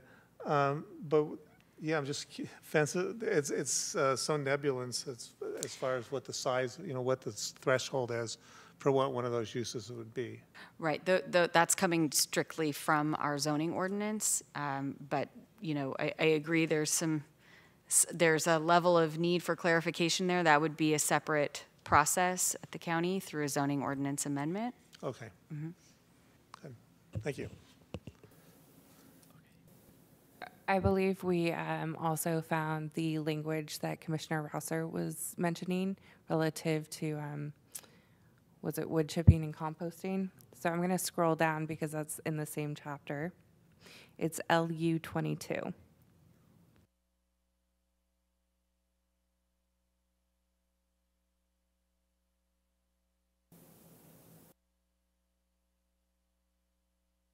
So these are allowable land uses within the open space and field research designation. And I think this maybe was the line that you were mentioning. Yeah. Up above it had more of a brief description of it, so that led me to make a comment on it, but then I saw the more detailed in the bullet listing, and I was still kind of wondering about composting and wood recycling facilities. I'm just picturing in my mind the open space by 280 or whatever. How does that? How are those types of things going to be allowed in that area, or are we talking about apples and oranges here? If I may, through the chair, respond to Commissioner Rouser, Jeff Bradley with M Group. I think the important thing to keep in mind here is the open space designation allows low intensity agriculture as sort of like the basic allowed use. And what we tried to do with this update to this list of allowed uses within the land use designation that corresponds to the zoning designation is to make them essentially identical to avoid any going forward confusion about what's allowed in the open space area other than low intensity agriculture. You get into all these other uses. But if you think of agriculture and all the various activities that could take place under that, composting and wood recycling is clearly consistent, generally with that type of activity. And what I think is more unique about this situation is, sorry, I'm losing my voice, is it also allows for limited research, which is important because of Stanford's a university, obviously. And this large area of land does provide important function in addition to the open space, in addition to the agriculture and habitat protection, but providing area for actual outdoor research on natural subjects. And so that's a big component of the zoning ordinance specifications that we tried to bring into the community plan to avoid any disconnect between the two documents on what can be a fairly technical distinctions between different uses. We didn't want the two documents to be fighting each other. So like Z-Best does composting so they could have an operation like that in the open space area of Stanford, or is this? No. Z-Best would be a large-scale commercial composting facility, serving the whole county and beyond. This would be composting clearly incidental to the main use of open space and low intensity agriculture.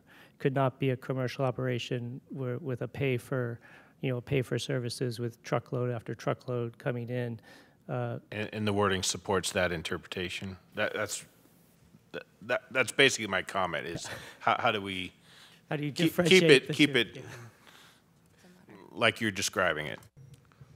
Jeff, there's a square footage restriction on development in this zone, and it's really low. And so you could never do a facility like Z-Best and comply with that square footage limitation. Is it 15,000. yeah, 15,000 square feet, and some of that's probably already been gobbled up. So it's pretty restrictive. Are you good with that, Commissioner Rausner? That works for you? All right. Okay, so I'm going to move forward to chapter 6. Just one moment. So chapter 6 is resource conservation. I have one slide on this topic. Proposed updates to the resource conservation chapter are minimal and include revisions that reflect input from the department and the university technical specialists related to habitat and biodiversity discussion from Stanford's Habitat Conservation Plan. Furthermore, figure 6.4 on the age of existing structures and figure 6.5 on listed resources have also been replaced and updated with versions that improve legibility with focus on the developed area of the SEP rather than the full extent of Stanford lands. We will now pause for any questions by the commission.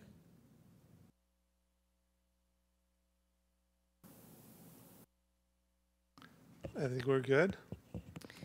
Moving on to chapter 7, health and safety. I have a few slides on this.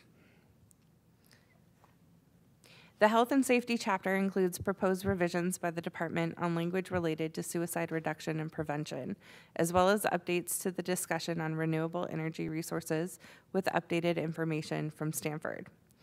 On the topic of health and safety reporting policies, implementation measures SCP-HSI 27 and SCP-HSI 30 include requirements that Stanford provide additional information on an annual basis regarding law enforcement and mental and behavioral health services. As requested by Supervisor Simidian and included in the motion from the December 13, 2022 board meeting, the department continues to coordinate with Stanford to ensure public availability of data relating to these policies. The Commission should be aware that the department has not recommended changes to these implementation measures at this time. However, pending further discussion with the university regarding the reporting requirements for municipal services as we discussed in Chapter 1, recommendations may be forthcoming. We will now pause for any questions by the Commission.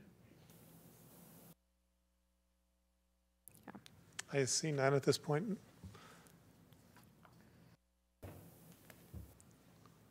You can continue. So that was the last slide for the chapter changes. The next slide will discuss the update on coordination with other jurisdictions. On this topic, at the direction of Supervisor Simidian, the department continues the effort to coordinate with the City of Palo Alto to address the 1985 Land Use Policy Agreement with the Board of Supervisors.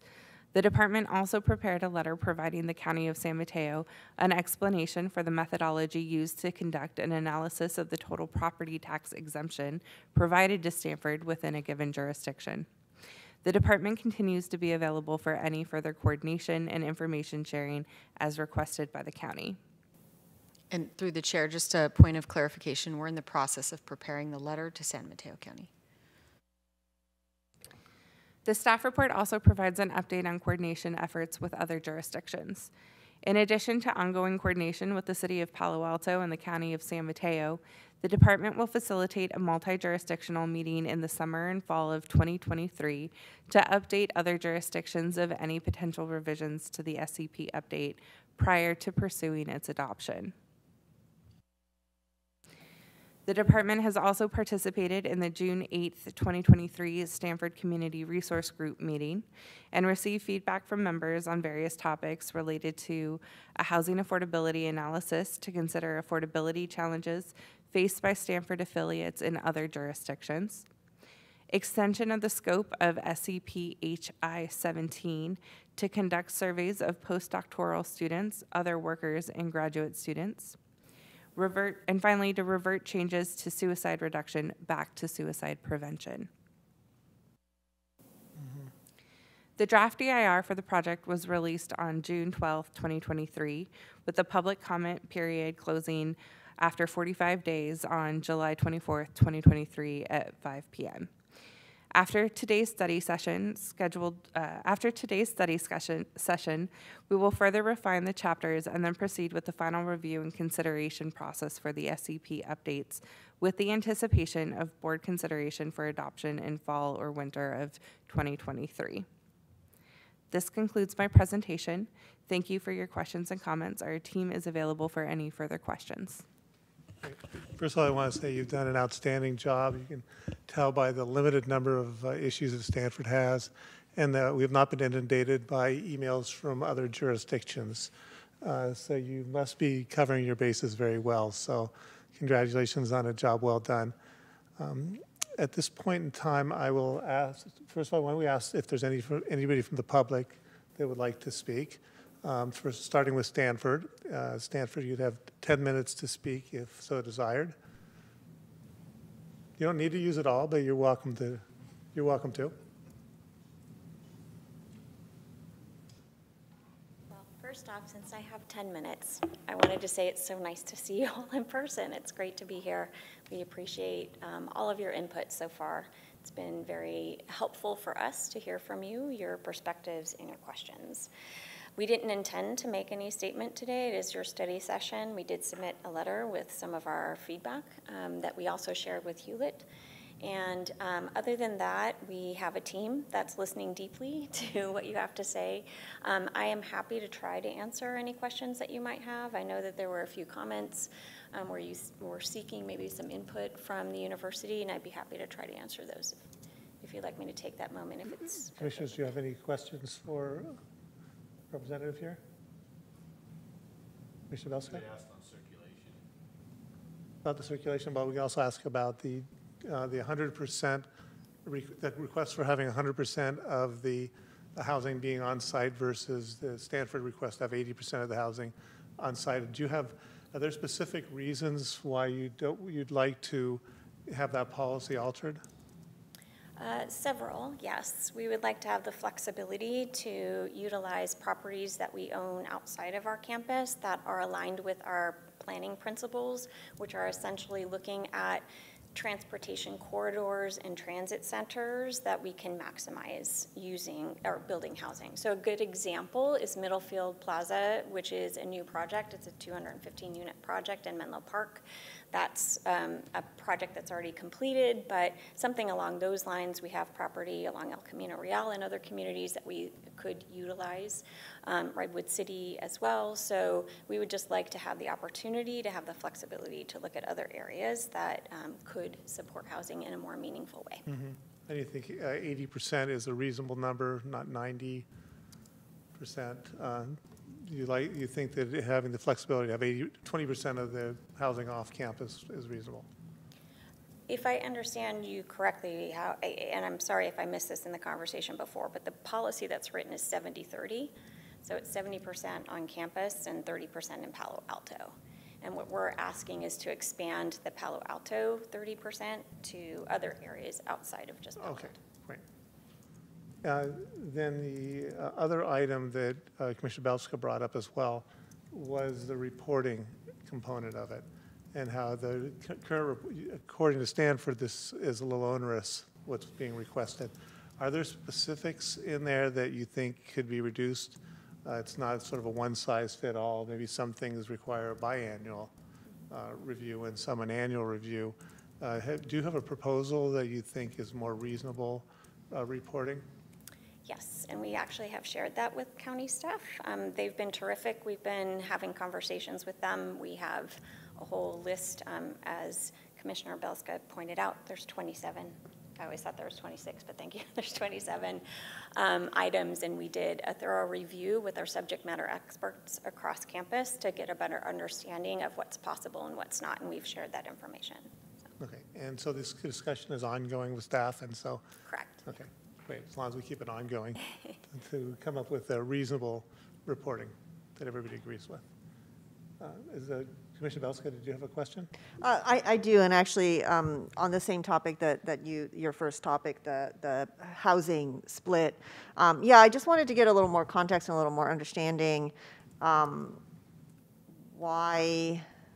Well, and I guess the question is more for the department, but I'd like Stanford to be able to participate in the conversation, which is why I waited until now to bring this up. I guess I want to understand why those restrictions are being put in place, because it does seem to make sense that if Stanford owns land, why shouldn't they be able to build housing on it?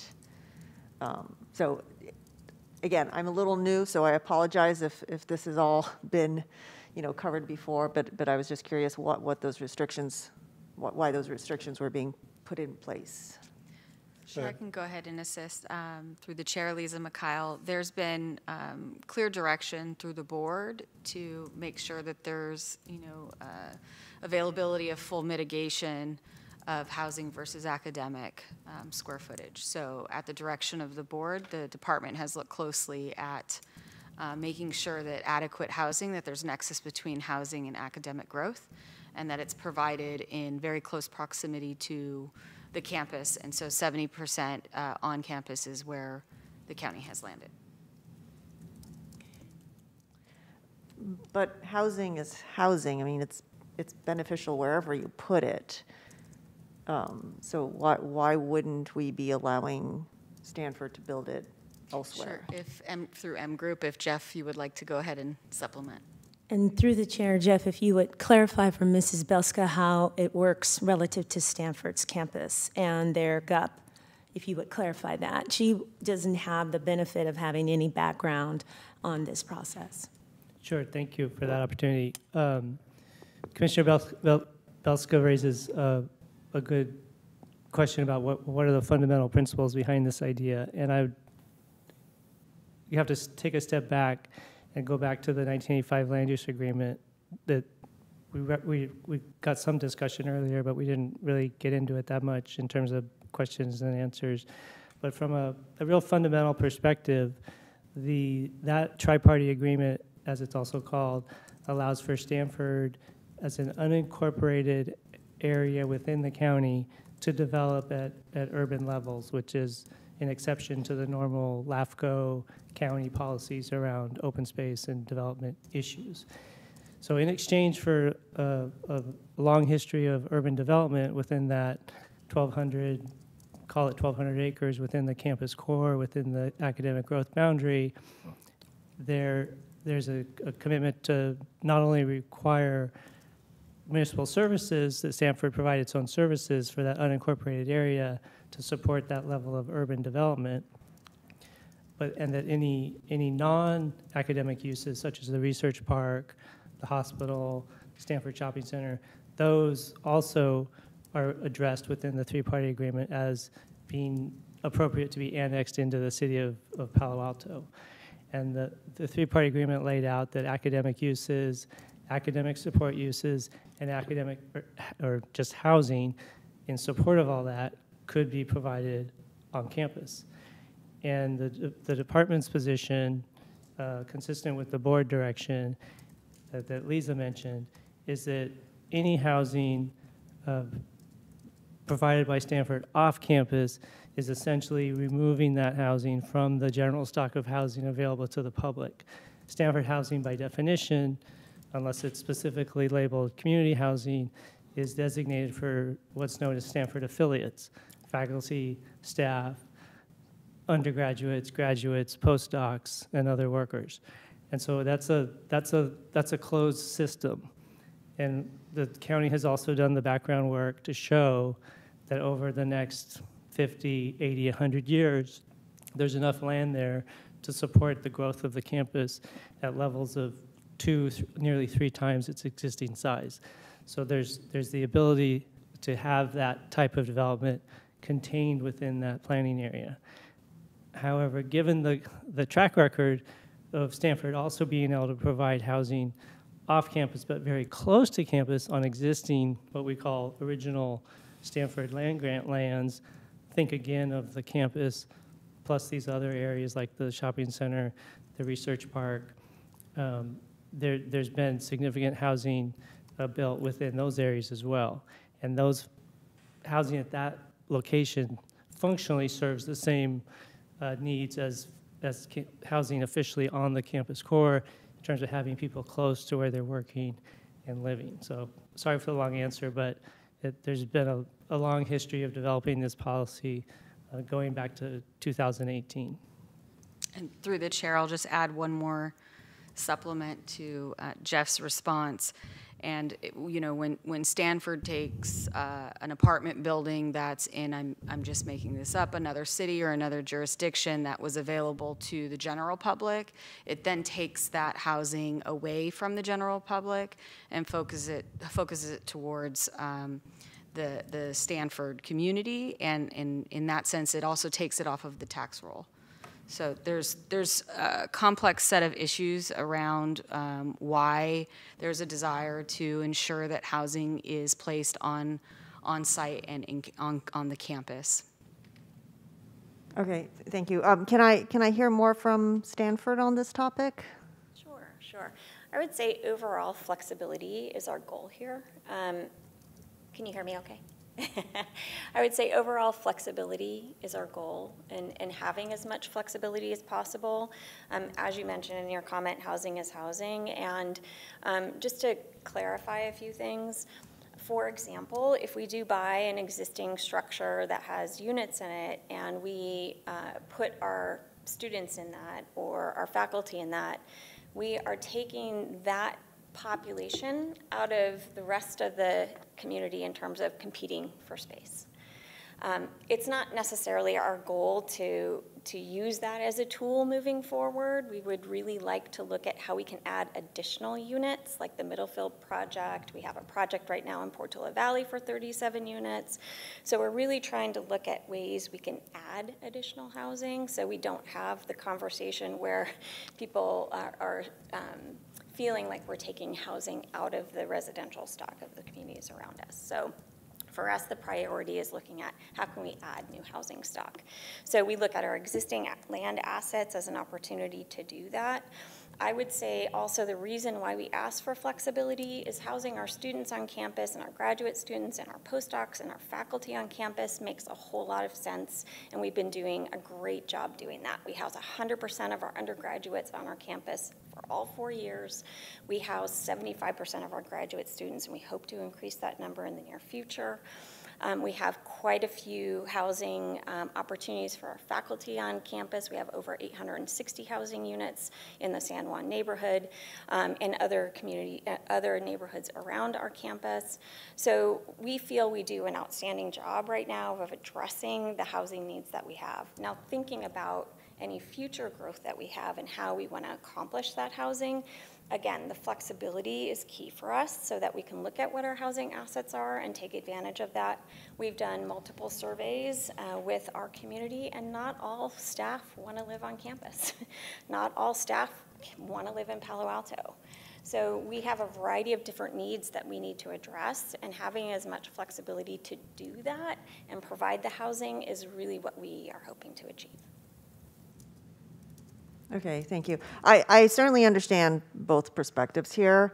I guess just my feeling is, given the housing crisis, putting restrictions on housing seems counterintuitive. Would county be amendable to maybe allowing Stanford more flexibility, but maybe requiring any off-campus housing to have a certain percentage of units allocated towards the community, especially in the case of new housing is being developed by Stanford, where you have a willing willing developer to build housing, if they were to allocate some proportion of that housing towards community versus Stanford only, would that make the county more amendable? Let's continue this discussion after the public testimony. Okay. Okay, with staff. Right. Is that Commissioner Moore, did you have a question?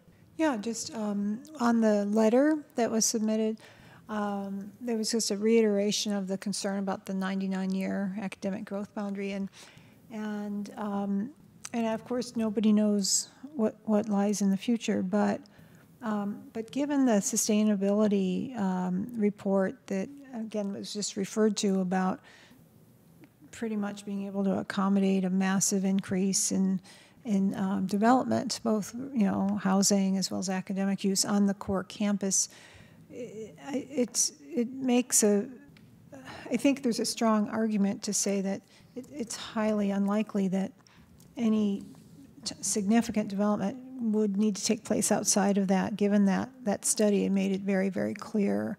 So I just want to know what your thoughts are about that, because it's not that it's going to restrain potential future growth on the core campus.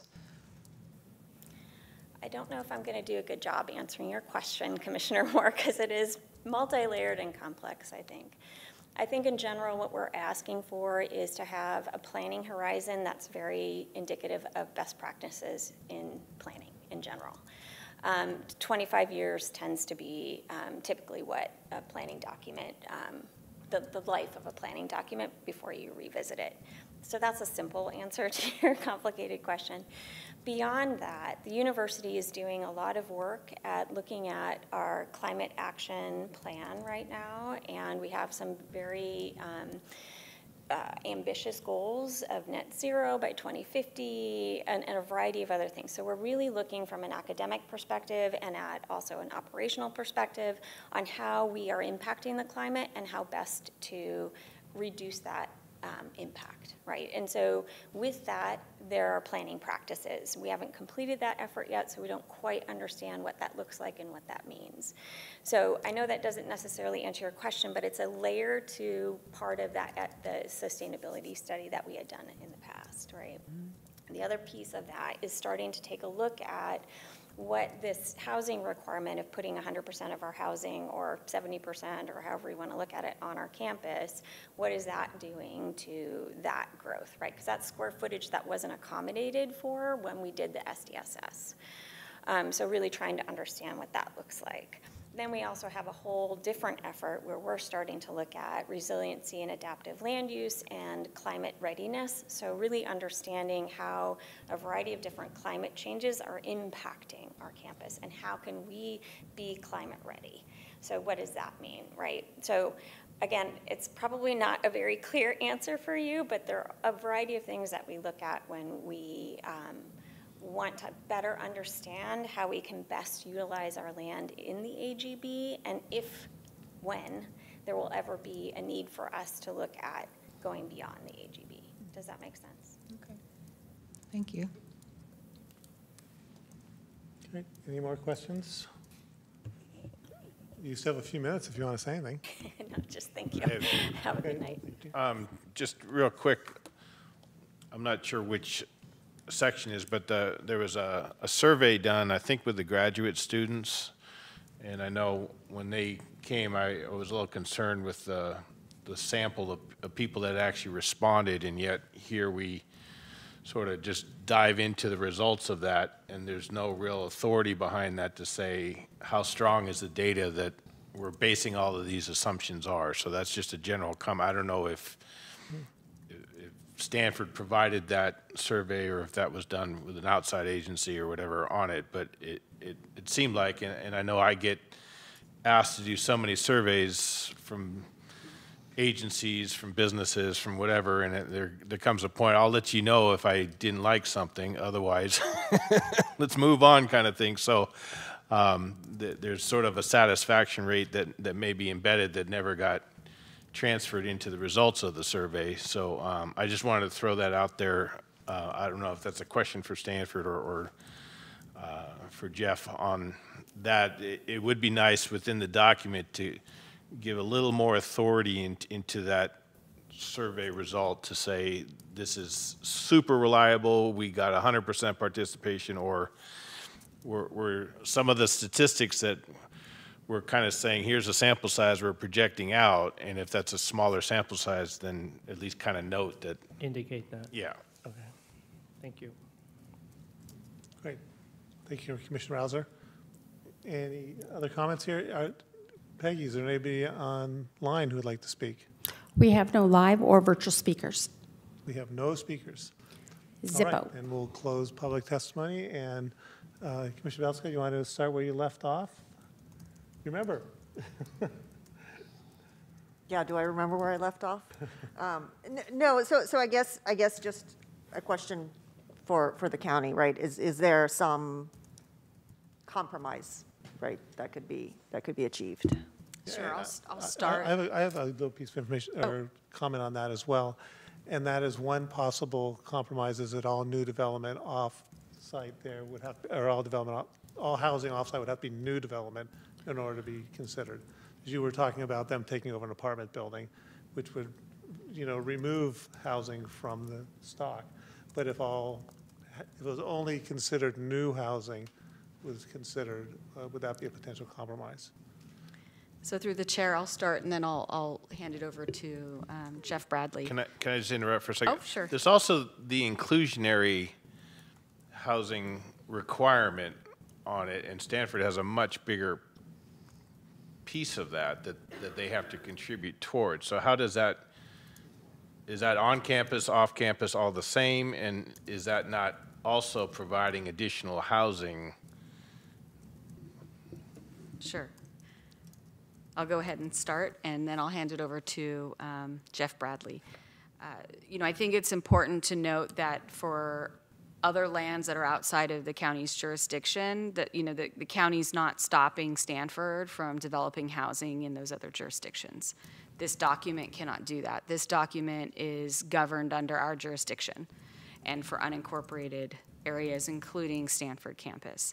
When it comes to the desire of the county to ensure that adequate housing is being provided, it's in relationship to our jurisdiction of academic space, which is the Stanford campus. So as Stanford campus grows and more academic uses are expanded, there's a desire to make sure that the housing, the nexus of that housing and that related to that academic space is in close proximity to the uses. And so that's been the push and the desire of the county. Now, there are other variables related, and there's other jurisdictions and communities who have grown to become concerned about the housing being either taken over or developed new in these other jurisdictions because it takes it out of the tax bases for those jurisdictions. So there's a multiplicity of concerns. But bringing it back to the county's response and the county's responsibility, it's related to the growth on the academic campus that the county is in charge of. And so with that, I'll go ahead and hand it over to Jeff Bradley to see if he wants to supplement anything that I'm saying. Oh, let me just add one more. The Stanford campus is required to provide housing in response to the county's inclusionary housing, and that again is on unincorporated lands. Thank you, Lisa. So I'm going to approach the question as from the angle of why is the county requiring through this policy document to provide all the housing on or near campus?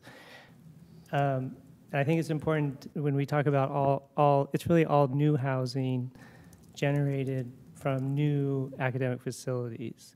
So we're not talking about asking all the existing Stanford faculty and staff to move from Pleasanton or San Jose or San Francisco to the campus.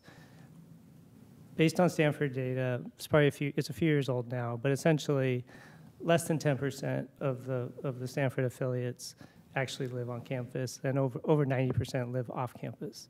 So even an aggressive policy that requires all new housing coming from new development demand coming from new development to be required to be on or near campus is not going to move the needle that dramatically. There'll still be a wide variety of housing choice for Stanford affiliates. Stanford has done a great job, obviously, as we heard, housing 100% of their undergraduates and a very high percentage of their graduate students with the recent construction of the Escondido Village graduate student residences project. So there's a really good news story there for Stanford to tell around student housing. But when it comes to staff and faculty and other worker housing, and when we focus on a new development that would come in conceivably under a new general use permit, that housing, there's a really strong policy push that really makes sense from a regional perspective, given the acute housing crisis that's basically centered in Palo Alto for all effects and purposes within our area. And to not feed into that by essentially exporting the needed housing into the surrounding communities. That's been done over the last 100 years. And Palo Alto and Menlo Park and Mountain View have received a lot of that. There are also a lot of great Stanford programs that provide down payment assistance, creative financing strategies with third parties to provide equity trading for down payment assistance, straight out cash grants for down payment assistance for Stanford folks within a specified radius from the campus. That probably won't go away. Those programs are there.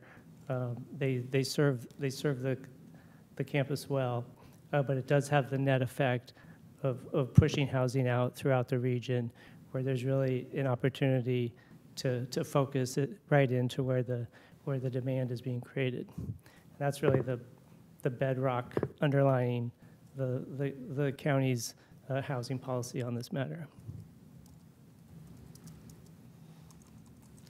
Thank you, Jeff. Any additional comments? Any more comments on the plan? Do we have a motion to accept the report, accept the plan as, and do we have any, anything that you'd like to put on a motion as far as conditions or recommendation comments? To the chair, this is a receive report. There's no motion required. No motion required? No. Okay, not to accept the report. Okay. Good. Well, thank you very much. Appreciate it. And our next item on the agenda is the election of officers. And why don't we start with the chair and then moved on to the vice chair. And so I'll take a motion for a nomination for chair.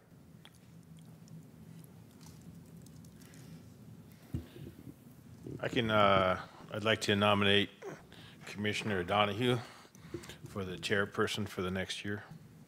And do we have a second? I'll second that. All right, we have a motion and a second. Any other discussion, any other nominees? Do you accept the nomination? I was told there'd be a certain amount of hand-holding, so I accept the nomination. All right. Okay, we have a motion, a second, and we have an acceptance, but I'm not sure we even need to vote because we only have one candidate here. A roll call vote is Have to have required. a roll call vote then to accept them. We have a motion and a second. Commissioner Belska for the vote. Approve? Commissioner Rouser. Approve. Commissioner Moore. Approve. Commissioner Escobar. Approve. Vice Chairperson O'Donoghue. Yes. Chairperson Levy. Yes. Motion passes 6-0. All right.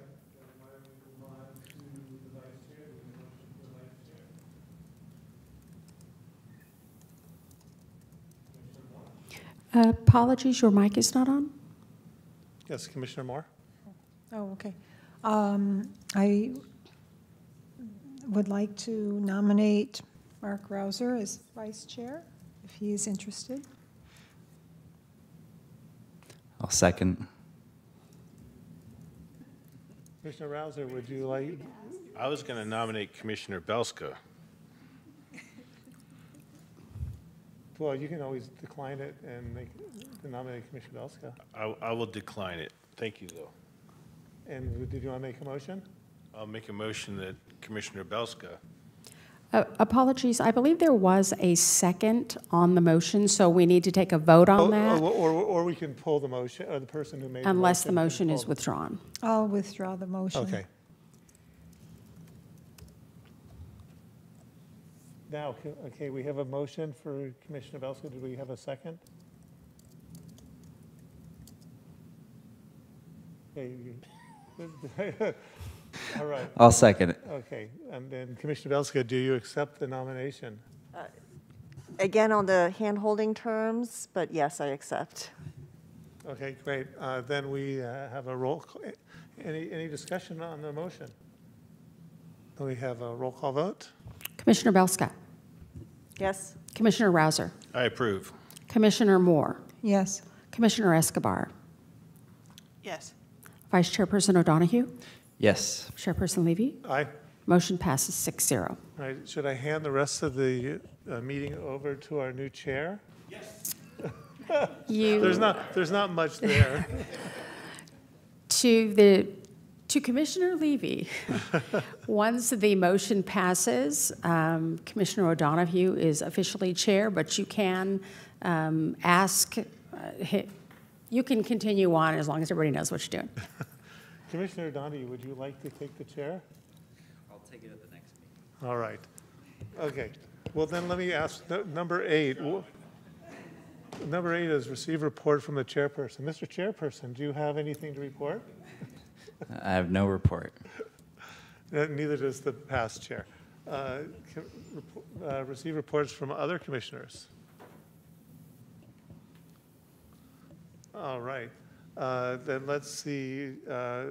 Receive report from San Martin Planning Advisory Committee. I understand there was no meeting this month, Correct. so we don't have a report. Otherwise, we probably would have taken it out of order.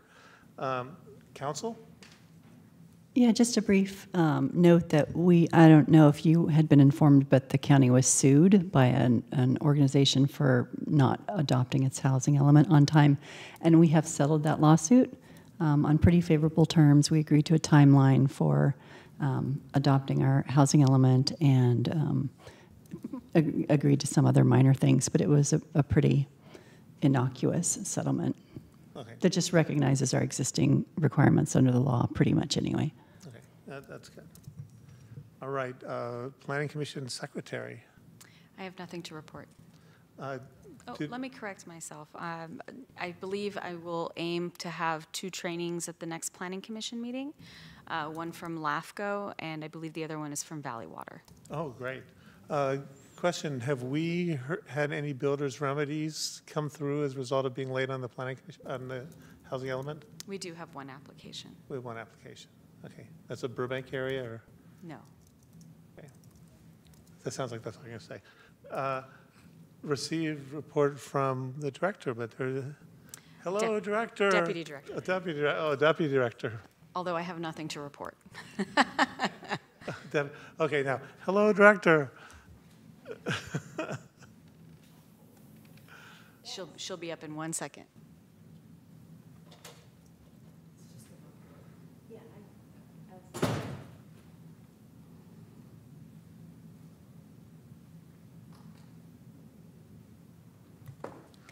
Thank you. So we have no report, but I do want to say, relative to SIMPAC, I just wanted to let the chair and the commission know we canceled the meeting.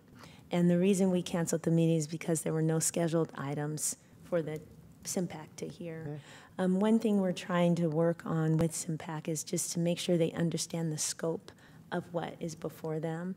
Even though they have requested to expand their scope, we have to go through the right process. and in order for that to happen. So we just wanted the board to know what staff is working on. That's really the only report that we have at this, well, no, let me back up. And then I'll add, we have been operating at a 25% vacancy rate. I had come to the Planning Commission and let the commission know, and they were significant positions that we were vacant on. Our code enforcement program manager position is still currently vacant, and we just made an offer for our deputy director of administration, and the candidate has accepted. So we're diligently working to fill our positions so that we can, our hope is that by the end of the year, we will be maybe 1 or 2% vacant, but we have had a very challenging year operating with that level of vacancy. And so I do want to say, because I know Commissioner Rouser is very close to the San Martin community, we are down to 2 code enforcement officers where we should be at 7. So I just want to let you know that as you're talking with the community, and if you're, if they're saying to you that we are not as responsive, they are right, because we don't have the resources right now. We're doing our best to recruit. We've had 7 failed recruitments. We are not willing to just have people who can't function. We are trying to acquire people who can perform the jobs in excellence. And so it's a process that we must go through. So with that, that ends my report. Right. And that potentially results in some delays on the general plan updates and so forth? No, what we're focusing on for our update right now is the housing element. We are not embarking on a comprehensive update on the general plan. I want to keep repeating that because I know the Planning Commission keeps wanting other elements to come. Once we get fully staffed, we will reprioritize what we bring forward. Right. But a full comprehensive general plan update, we are not at, Chair. So the answer is sort of yes, that things are slowing down as far as movement on potential updates to elements. I wouldn't say that they're slowing down because our vacancy rate in planning is not there. Although we have only 3 positions vacant in planning, right? 3. Only 3 positions vacant in planning. The elements that we have to get processed are what we are working on. But every unit within the planning and development division, every unit had vacancy. Planning was one of the ones that we filled those positions quite quickly. So our administration, and one of our units we had full staff was our fiscal unit. But development services, our building inspectors, but no, planning did not slow down. We were worried about that because we were concerned about burning out our staff, but it wasn't planning where the hit came. It's our administrative support, our IT support, and so planning has continued to move forward. Thank you for the clarification. I just had a question. Are the vacancies listed on the county website? No, they are not. We don't normally list our vacancies on the county website. We had our org chart in our budget book, but we did not list our vacancies on the county website. So recruitment doesn't happen through the website? You're talking about a public website for the public to see? No, we work through our what's known as ESA. So if someone is interested in applying for a position, the County of Santa Clara has a job opportunity website that they can go on and look at all the positions that are available within this county. And planning is listed in that, but on the planning and development website, we don't list our vacancies. Okay, no, but they are listed somewhere online. Of course, for this county. Yeah, okay, thank you. Great. Anything else from staff here? Director, Deputy Director? No? Okay. Receive correspondence. Any correspondence we want to have reported to us? It's just a matter of you receiving the correspondence that was published with the agenda. Okay, of course we did. Consent calendar we have already done. So we move on to adjournment. The next regular meeting is scheduled for Thursday, August 24th at 6 p.m. here in the same place. All right, Thank great. you. So adjourned. I get to use my gavel for last time. And here you go.